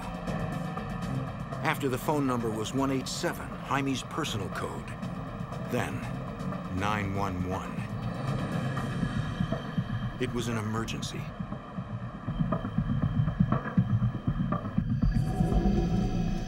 Mark stopped at the first phone booth he saw.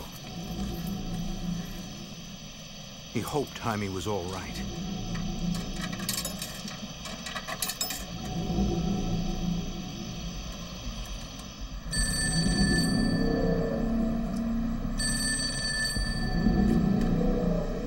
A man answered, a voice he did not recognize. He said they had kidnapped Jaime and wanted $70,000 for his return. What is this? The man said they were serious and warned that if the family did not follow instructions, they would cut off Jaime's ears, skin him, and send body parts in the mail. And if anyone went to the police, they would kill Jaime and the entire Estrada family.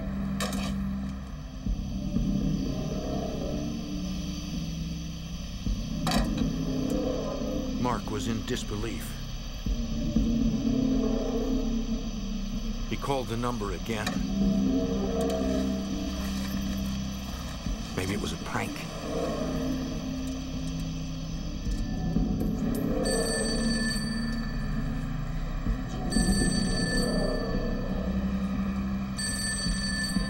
No one answered.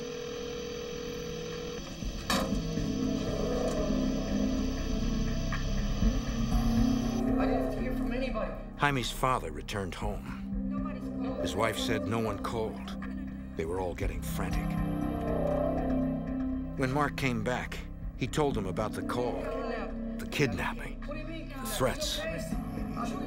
Mr. Estrada wanted to call the police immediately, but Mark told them the kidnappers would torture Jaime. They'd kill him. We should do this. We can't go to the police. They said if we go to the police, that they're gonna cut off his ears, they're gonna skin him, and they're gonna mail it to us. The family did not know what to do. Okay, take him back to the kitchen. They struggled with the decision all night, waiting for another phone call. But none came. We're not waiting anymore. By dawn, Mr. Estrada could wait no longer. He needed to help his son. We need to do something. We got to call the police. It had been more than 9 hours since Jaime was last seen. Mr. Estrada decided that he and Mark would go to the police. They had to take the chance. At the Milwaukee Police 2nd District Station, Oh, yeah, the area code. Mark and his father explained what happened to a detective on the Violent Crime Squad. I called them and they said that if we went to the police, that they would cut off his ears. Since this was an armed abduction that crossed state lines from Wisconsin to Illinois, the police called in the FBI. Get the duty agent. Thanks. Okay,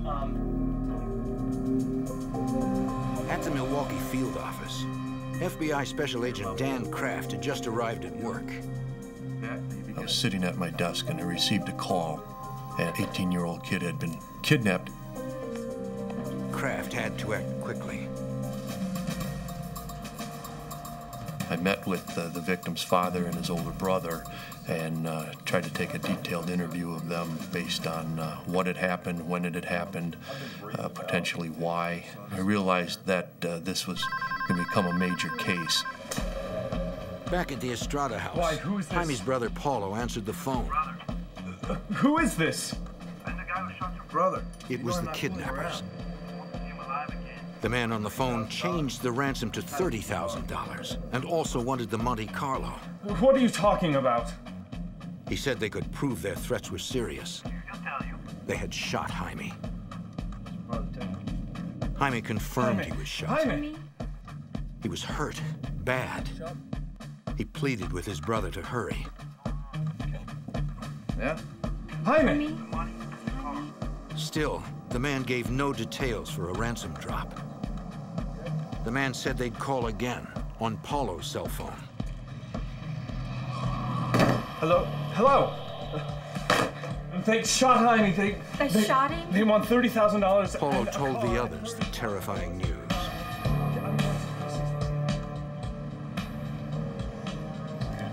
Come on in, have a seat over here. Paulo met his father and brother Mark at the FBI office. What we're trying to do is take control of this situation. Agents immediately tapped Paulo's cell phone since the kidnappers said they would be calling it next. Make sure you push this down. Automatically start the recording before you answer the phone. We're gonna be hooking up a tapping device. They also attached a recording device and tracing system to the Estrada's home First telephone. thing you need to know is that this is the only phone that's gonna work with. As the FBI continued to set up, they kept interviewing the family, not wasting a second in gathering information. One of the first things that we did was set up what we call a rapid start. It's a computer database that helps us to manage a major case.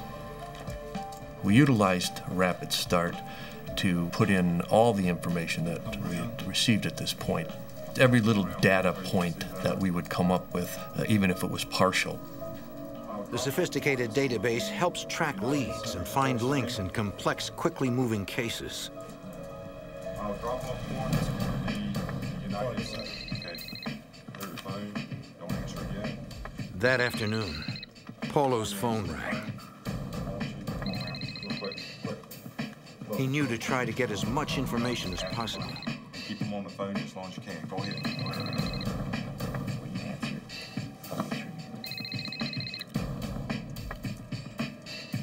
Hello. The caller asked if Paulo had the ransom. The money. No. Paulo said he had about half. Well, He yeah. needed more No, time. the drop is gonna go perfect as scheduled. Jaime? Jaime came on the phone and Jaime. told his brother to hurry. He was bleeding. Tell your brother stop dragging it out. Tell your brother stop changing plans on us, eh? Don't worry, we're coming to get you We're doing everything we can. You're gonna be okay, all right? You better have it, bro. Hello? They hung up. Should help. While agents and detectives tried to trace the number, the Estradas moved to an adjacent room to wait for more calls. In a kidnapping case, the FBI tries to move deliberately, but not hastily. And we have a tendency to try to slow things down and work at our pace and try to control. When a victim is shot, now you're dealing with a life and death matter, and every minute, every moment becomes critical. 3 hours later, Paulo got another call. Special Agent Kraft was concerned about how Paulo would handle it. These type of situations are extremely stressful to begin with. When you factor in a person who is a relative who loves the victim, cares about the victim, they're going to act on emotions every time, and they can make bad judgments. But despite the threats to his wounded brother, Paulo remained calm. The kidnappers insisted Paulo make the ransom drop of the car and cash at a fast food restaurant in Chicago. They said they'd call back with more details. They hung up. You never want to introduce a civilian into a high-risk situation. I think we should go now. But agents had no choice. Paulo would have to drop the car off himself. But since he would need a ride back home, an undercover agent could pose as a friend to provide at least some protection from Paulo. Escorting you out to the site. The team left for Chicago.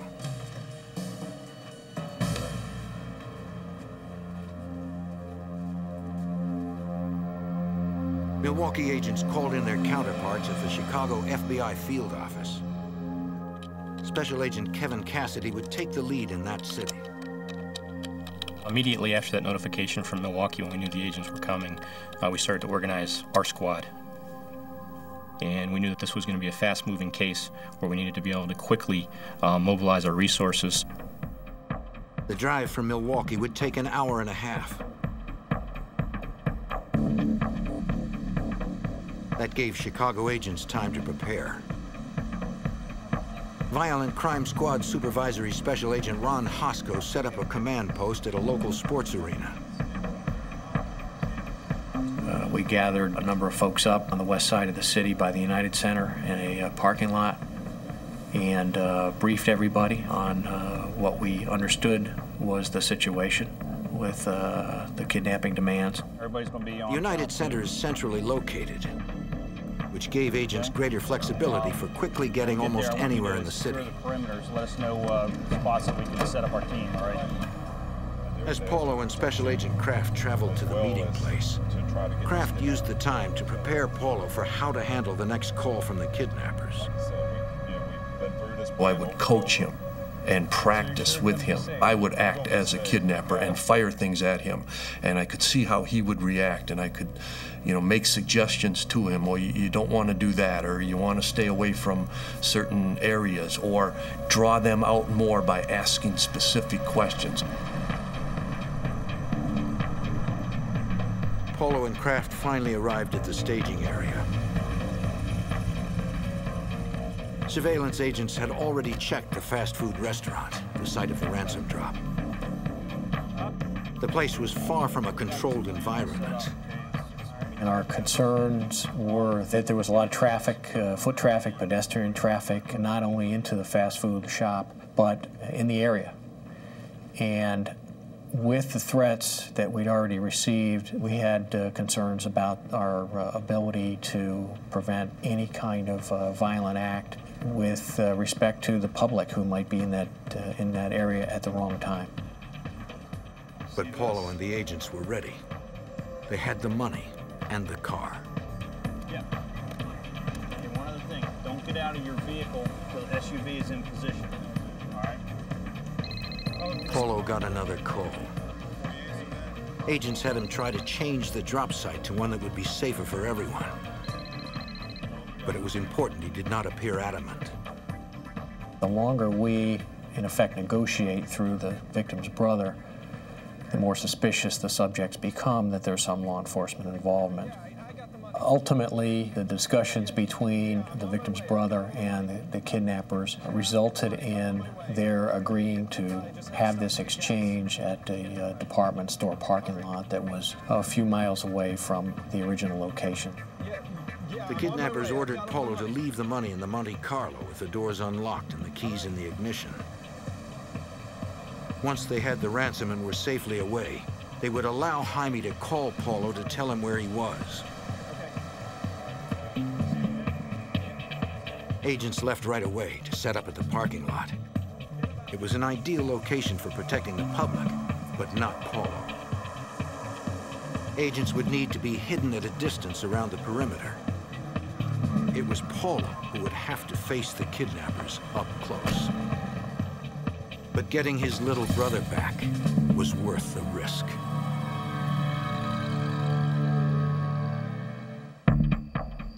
In 1996, Chicago agents and detectives were trying to rescue kidnapping victim Jaime Estrada. But the kidnappers would not bring their victim to the site of the ransom drop, according to FBI Special Agent Dan Kraft. What we generally will try to do is have an exchange, an even exchange, the victim and the money for an even exchange. In this particular case, the kidnappers would not do that. It was not negotiable. It was not something I was very comfortable with, but sometimes you have to bend a little bit to get your ultimate goal. The kidnappers ordered Jaime's brother Paulo to leave $30,000 in the Estrada brothers' custom Monte Carlo in a deserted parking lot.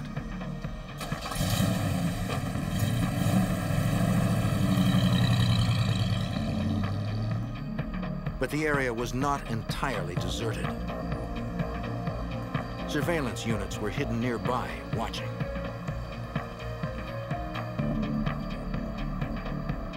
Nearly 27 hours had passed since Jaime was abducted. Almost a full day since he was shot. Since Jaime needed medical attention, agents could not afford the time it might take to follow subjects or risk losing them. So they decided to arrest the kidnappers when the ransom drop was made.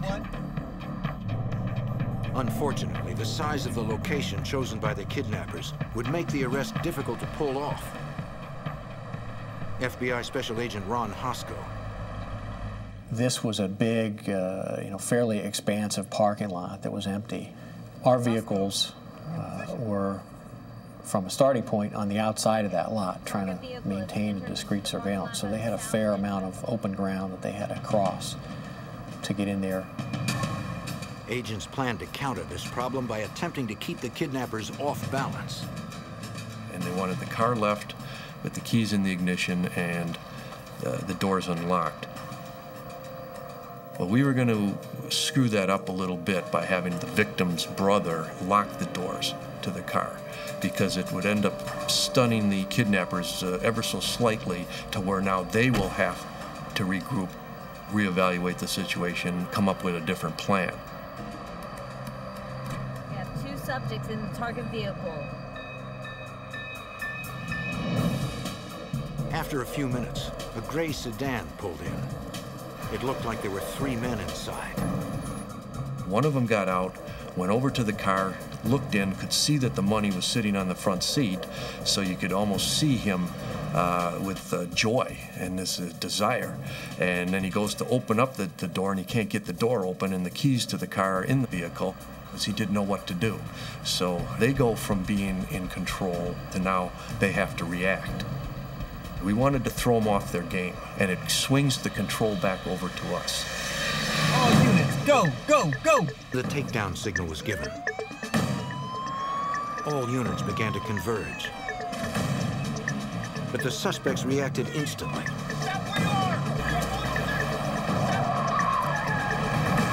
They immediately accelerated away from us before the other surveillance units had an opportunity to close the net on them.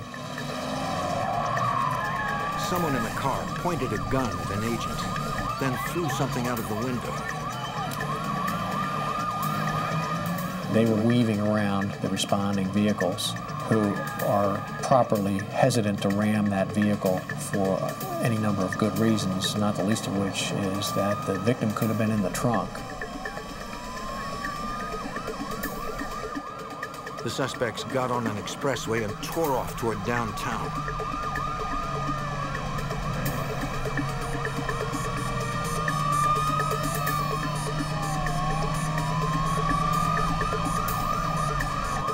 Despite the late hour, there was still civilian traffic in danger.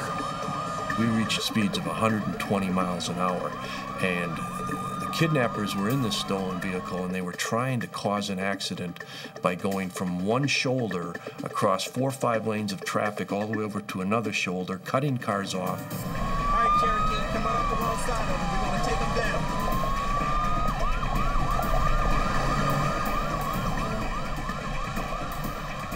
Agents used their training to end the pursuit. And they were able to execute what we call the pit maneuver, whereby they actually bumped the rear quarter panel. And the vehicle did not lose control completely. It just swerved slightly, but it was enough for the driver to slow down to a much lower speed, and our vehicles basically boxed them in at that point, and they came to a complete stop. On the highway, agents and detectives surrounded the car. They knew the men inside were armed and dangerous. We still had great concern about weapons, and while we could have a perimeter, you cannot prevent subjects from doing something you may not expect, like engaging in gunfire.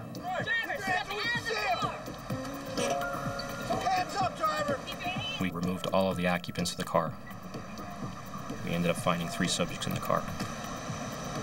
They all claimed to know nothing about Jaime Estrada and wouldn't even give agents their names.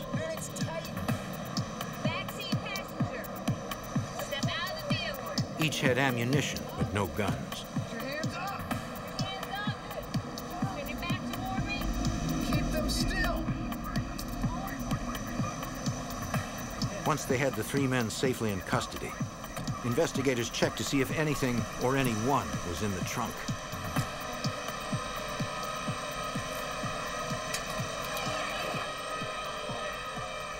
It was empty. Jaime was not with them. And it was certainly our suspicion that at least one co-conspirator was with Jaime Estrada, that was still holding him, and we needed to identify who that person was and where they were, and do that quickly. Agents ran the license plate number and searched the rest of the car, and discovered a knife and a night vision rifle scope.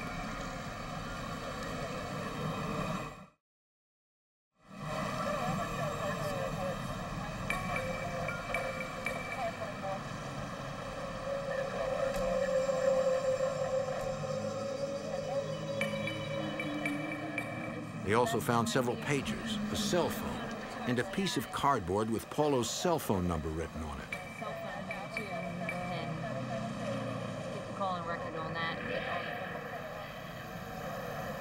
On the roadside near the start of the pursuit, agents located a loaded 9mm semi-automatic handgun. Likely the object seen thrown from the suspect's car.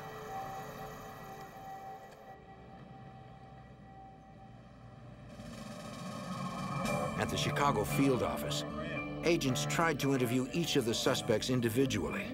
There's a gang after us, man. I see no. They refused to cooperate. When's the last time you saw a gang with lights and siren? We stopped eventually. During the interviews, the suspect's pagers went off multiple times. Someone was desperately trying to get in touch with them. Take a look at that number. You know whose number this is. The men swore they did not recognize the numbers. Oh, yeah, sure it is. What are you trying to hide? Look at these numbers. The investigators were sure it was the rest of the group trying to find out what happened. So they tried tracing that number. But it was an unpublished number, and the phone company would not give us the address. We pleaded with the phone company and promised them that we would give them a subpoena, but it's logistically impossible on a Friday night at 11 o'clock to try to get a judge to sign a court order. What do I have to do to give you these numbers?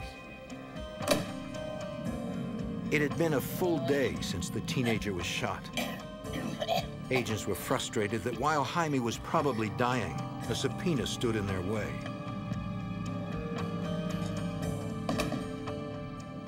I tried to plead, man to man, father to father.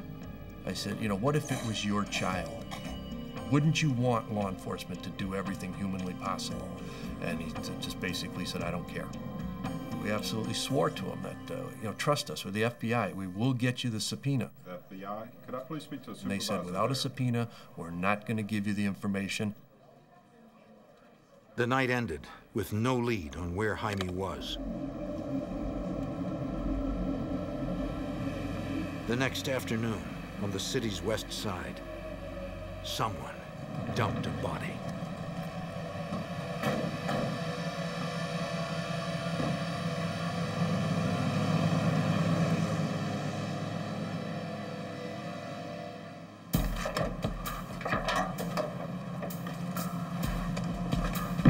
While Chicago investigators struggled to find kidnapping victim Jaime Estrada,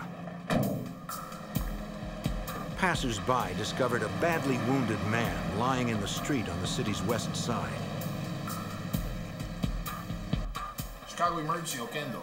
The Chicago 911 operator took the emergency call and immediately dispatched patrol units and an ambulance. Okay, does anybody... Paramedics advised Illinois Masonic Hospital they were bringing in a man with a gunshot wound. He identified himself as Jaime Estrada.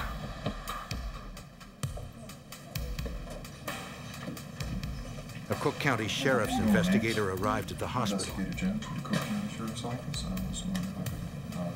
The 17-year-old was not only alive, he was still conscious. Yes. The investigator asked the doctor in charge if he could talk with Jaime. Cook County Sheriff's Office, and he said Jaime needed immediate surgery, but since the OR was still being prepared, there was time for a quick interview if Jaime agreed. Okay, just a couple minutes. He said he could do it. Okay. Can you tell me a little bit about what happened? Went in a convenience store to get some drinks. He said 2 nights before, he'd gone to talk to a girl he liked. He didn't know her well. While they were talking, the driver pulled a gun. It happened so quickly.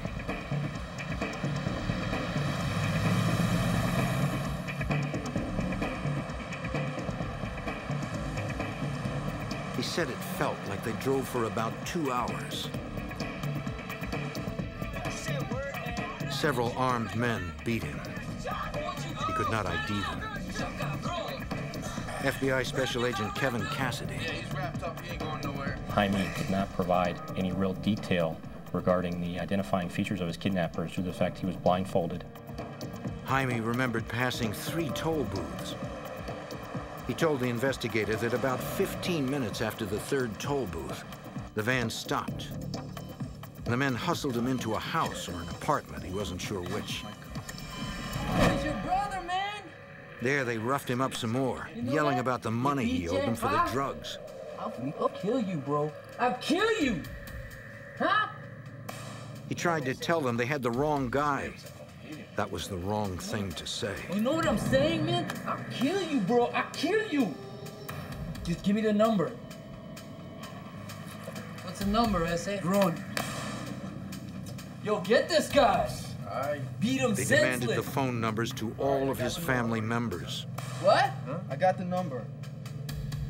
414-555-7577.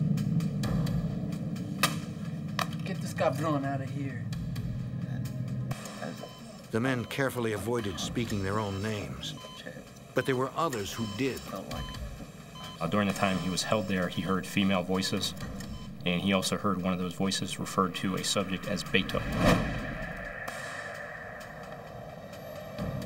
Jaime believed it was Beto that guarded him most of the time.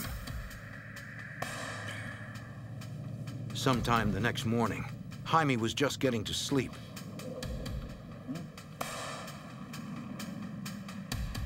Suddenly, Beto, ¿qué pasó? it took him a minute to realize he'd been shot. Miguel, get them, cállate, cállate. It even surprised some of the kidnappers. They promptly moved Jaime to a bathroom. You'll be okay. Cállate, you'll be okay, man.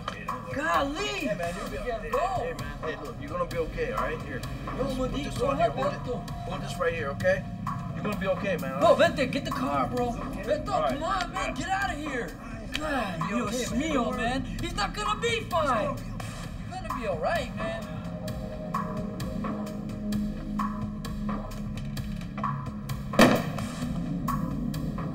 He fell in and out of consciousness, so his memory was fuzzy. He remembered a white tile floor, a red toilet seat, maybe a red shower curtain. That was all. Jaime's gunshot wound had gone untreated for 2 days and was badly infected. He needed so many surgeries that doctors had to put him into a drug-induced coma so he could survive the ordeal.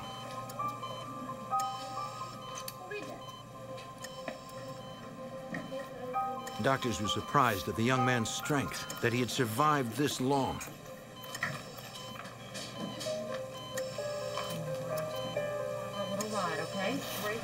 But their prognosis was not good.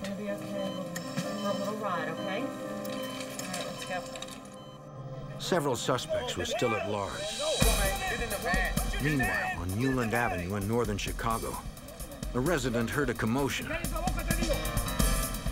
and saw what looked like 2 armed men forcing 2 others toward a van.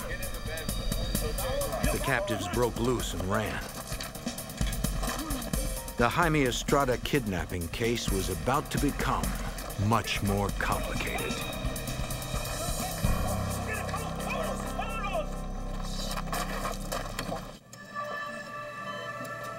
The same day, kidnapping victim Jaime Estrada was found. A man in northern Chicago saw what appeared to be a double kidnapping outside his house on Newland Avenue.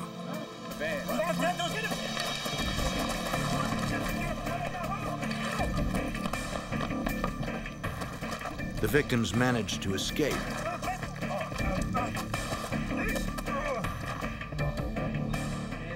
The resident contacted Chicago police, and emergency operators sent patrol officers to the scene. 3225. Okay. Right off of Belmont. All right, stay inside the house. Just letting you know the police are being dispatched as we speak. I was walking home and Dispatch asked the officers to transport the 2 victims to Chicago PD's Area 5. 5 guys. To be interviewed by FBI Special Agent Kevin Cassidy. Next thing you know, this van pulled in front of me. One of them, Pedro Montoya, explained how he'd been abducted. A week earlier, he was outside his house when a van pulled up. Several men jumped out with guns and forced him inside. The other man, Chavo Rodriguez, had the same story. They were basically grabbed off the street and forcibly put into a blue and white van.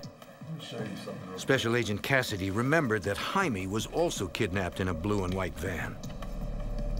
He decided to show Montoya and Rodriguez mugshots of the men arrested in connection with Estrada's abduction.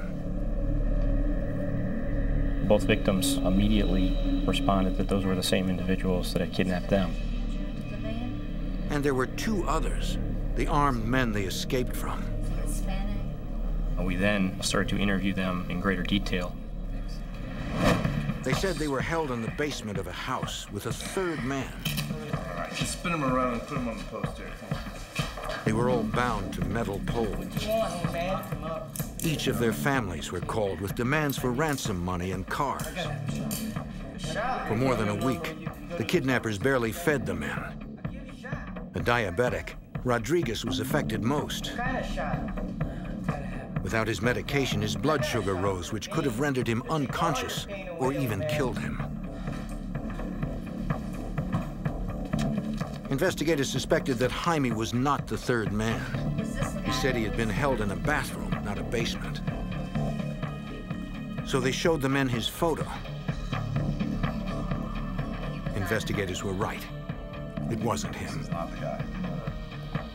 Did he escape with you at the same time? They said the day before, the third man managed to escape by breaking through the duct tape that held him. He freed himself. They never saw him again and did not know who he was.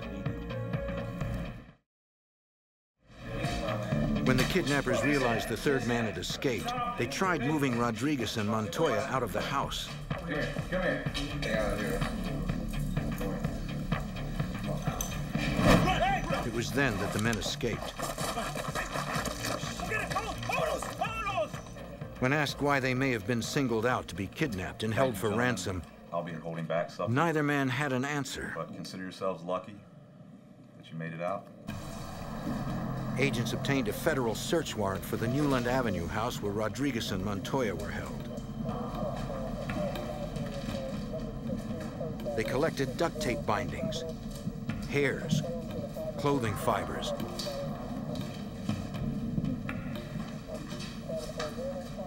and dozens of fingerprints. The bathroom in the house did not match the description given by Jaime Estrada. Investigators believed he'd been held at a different location. Agents also recovered a Norenko assault rifle from the house. A firearms expert determined that the bullet that was recovered from Jaime was consistent with one that would have been shot through the Norenko rifle. In one of the bedrooms, agents found an envelope with a Los Angeles address. Inside were several photographs of a man holding the same Norenko rifle. We took those photographs and put them into an appropriate photo array. We showed that photo array to several of the victims of the kidnappings, and they identified that as the subject that was involved in their kidnapping. Now agents had the face of one of the two fugitives, but still no names. Agents then received information from running the kidnappers' license plates. Our investigation led us to find an address in Chicago that was associated with the vehicle. We then had agents go to that residence. FBI agents, man? Agents spoke to Adalia Francisco. She reluctantly agreed to be interviewed.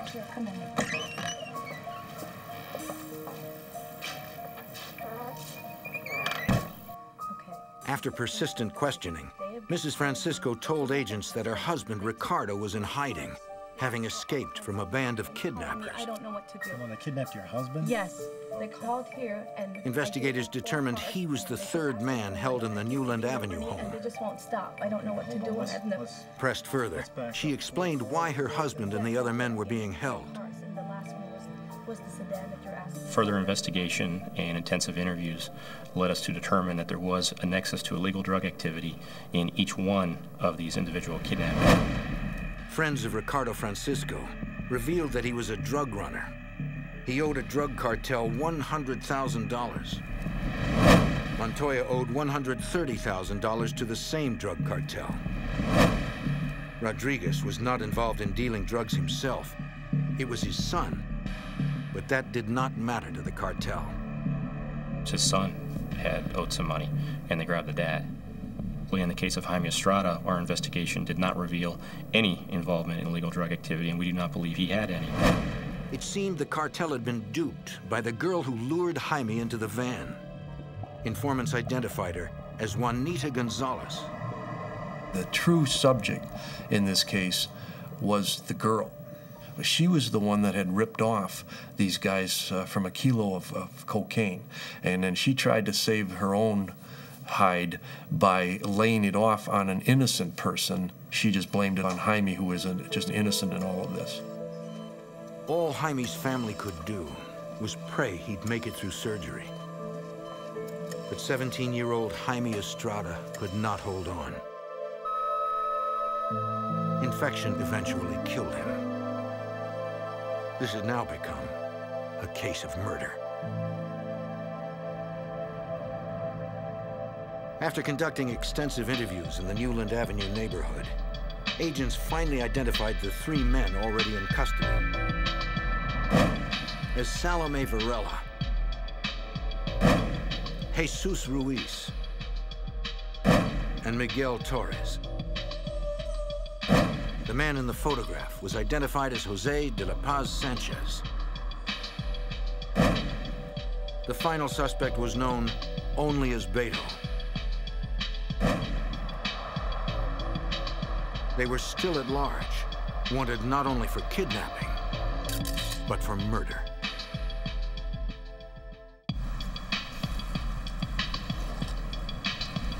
In 1996, Chicago area investigators captured 3 alleged members of a kidnapping ring that took the life of 17-year-old Jaime Estrada. They still had 3 suspects to find. FBI Special Agent Kevin Cassidy had the name of one of the fugitives, Jose Sanchez. His photo was discovered in an envelope during a crime scene search. The envelope had an address in Los Angeles. We then surmised that the subject had fled the area, and it would be logical to look for him in Los Angeles. We obtained an arrest warrant, and we forwarded that information to our Los Angeles office. In LA, FBI Special Agent Scott Hanley set out to apprehend Sanchez. Okay, all right, yeah, thanks. Well, good luck to you. We went out to the location, which was a house in the Echo Park area of Los Angeles. After we'd been on the house for over 3 hours, one of the team observed a male Hispanic individual walk out of the house. But at that time, because of the distance away from him, we couldn't tell if it was Mr. Sanchez or not. We were able to follow him for approximately about a half hour on 3 different freeways in Los Angeles till he finally went to the West Los Angeles area. The man parked outside a home improvement store. Even with a photograph of the suspect, they still could not tell if it was Sanchez. If you've never met the person before and all you have is a photograph, you're trying to look at a real person to match it up with a photograph, and who knows how old that can be. From the photo, they knew Sanchez had a Grim Reaper tattoo on his right upper arm. One of the officers went in on foot to try to get a closer look of the individual. He followed this person in the store. I saw this tattoo of the Grim Reaper.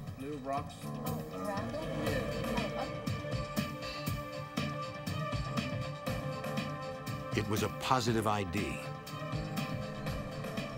Agents were getting closer to nabbing the 4th suspect in Jaime Estrada's kidnapping and murder.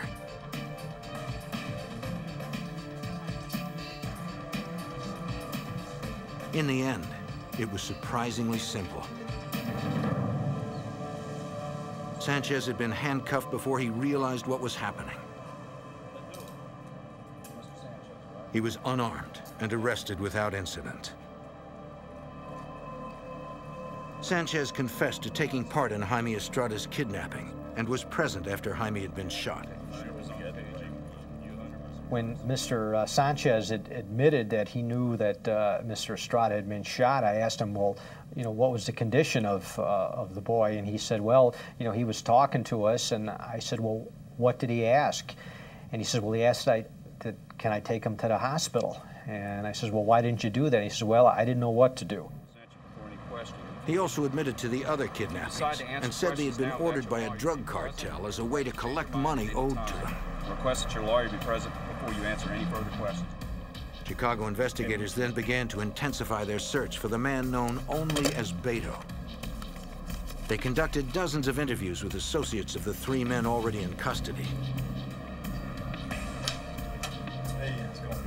They revealed that Beto had a sister, Monique Jimenez. Facing accessory charges, she cooperated. Do you know anybody named Beto? She said Beto's real name was Luis Carreno. Have you been back? The sister was able to describe some of the circumstances of Jaime's kidnapping. particularly the shooting. She advised that she was in the apartment at the time and had heard the shot and saw Jaime shot. And she advised that the person that shot him was in fact her brother. There was blood there, so I had to go back. She said she had cleaned blood off the bathroom floor with bleach. Okay, that's what I really needed to know. She gave the FBI the address of the apartment. Yes, it's 2532 Moody Avenue.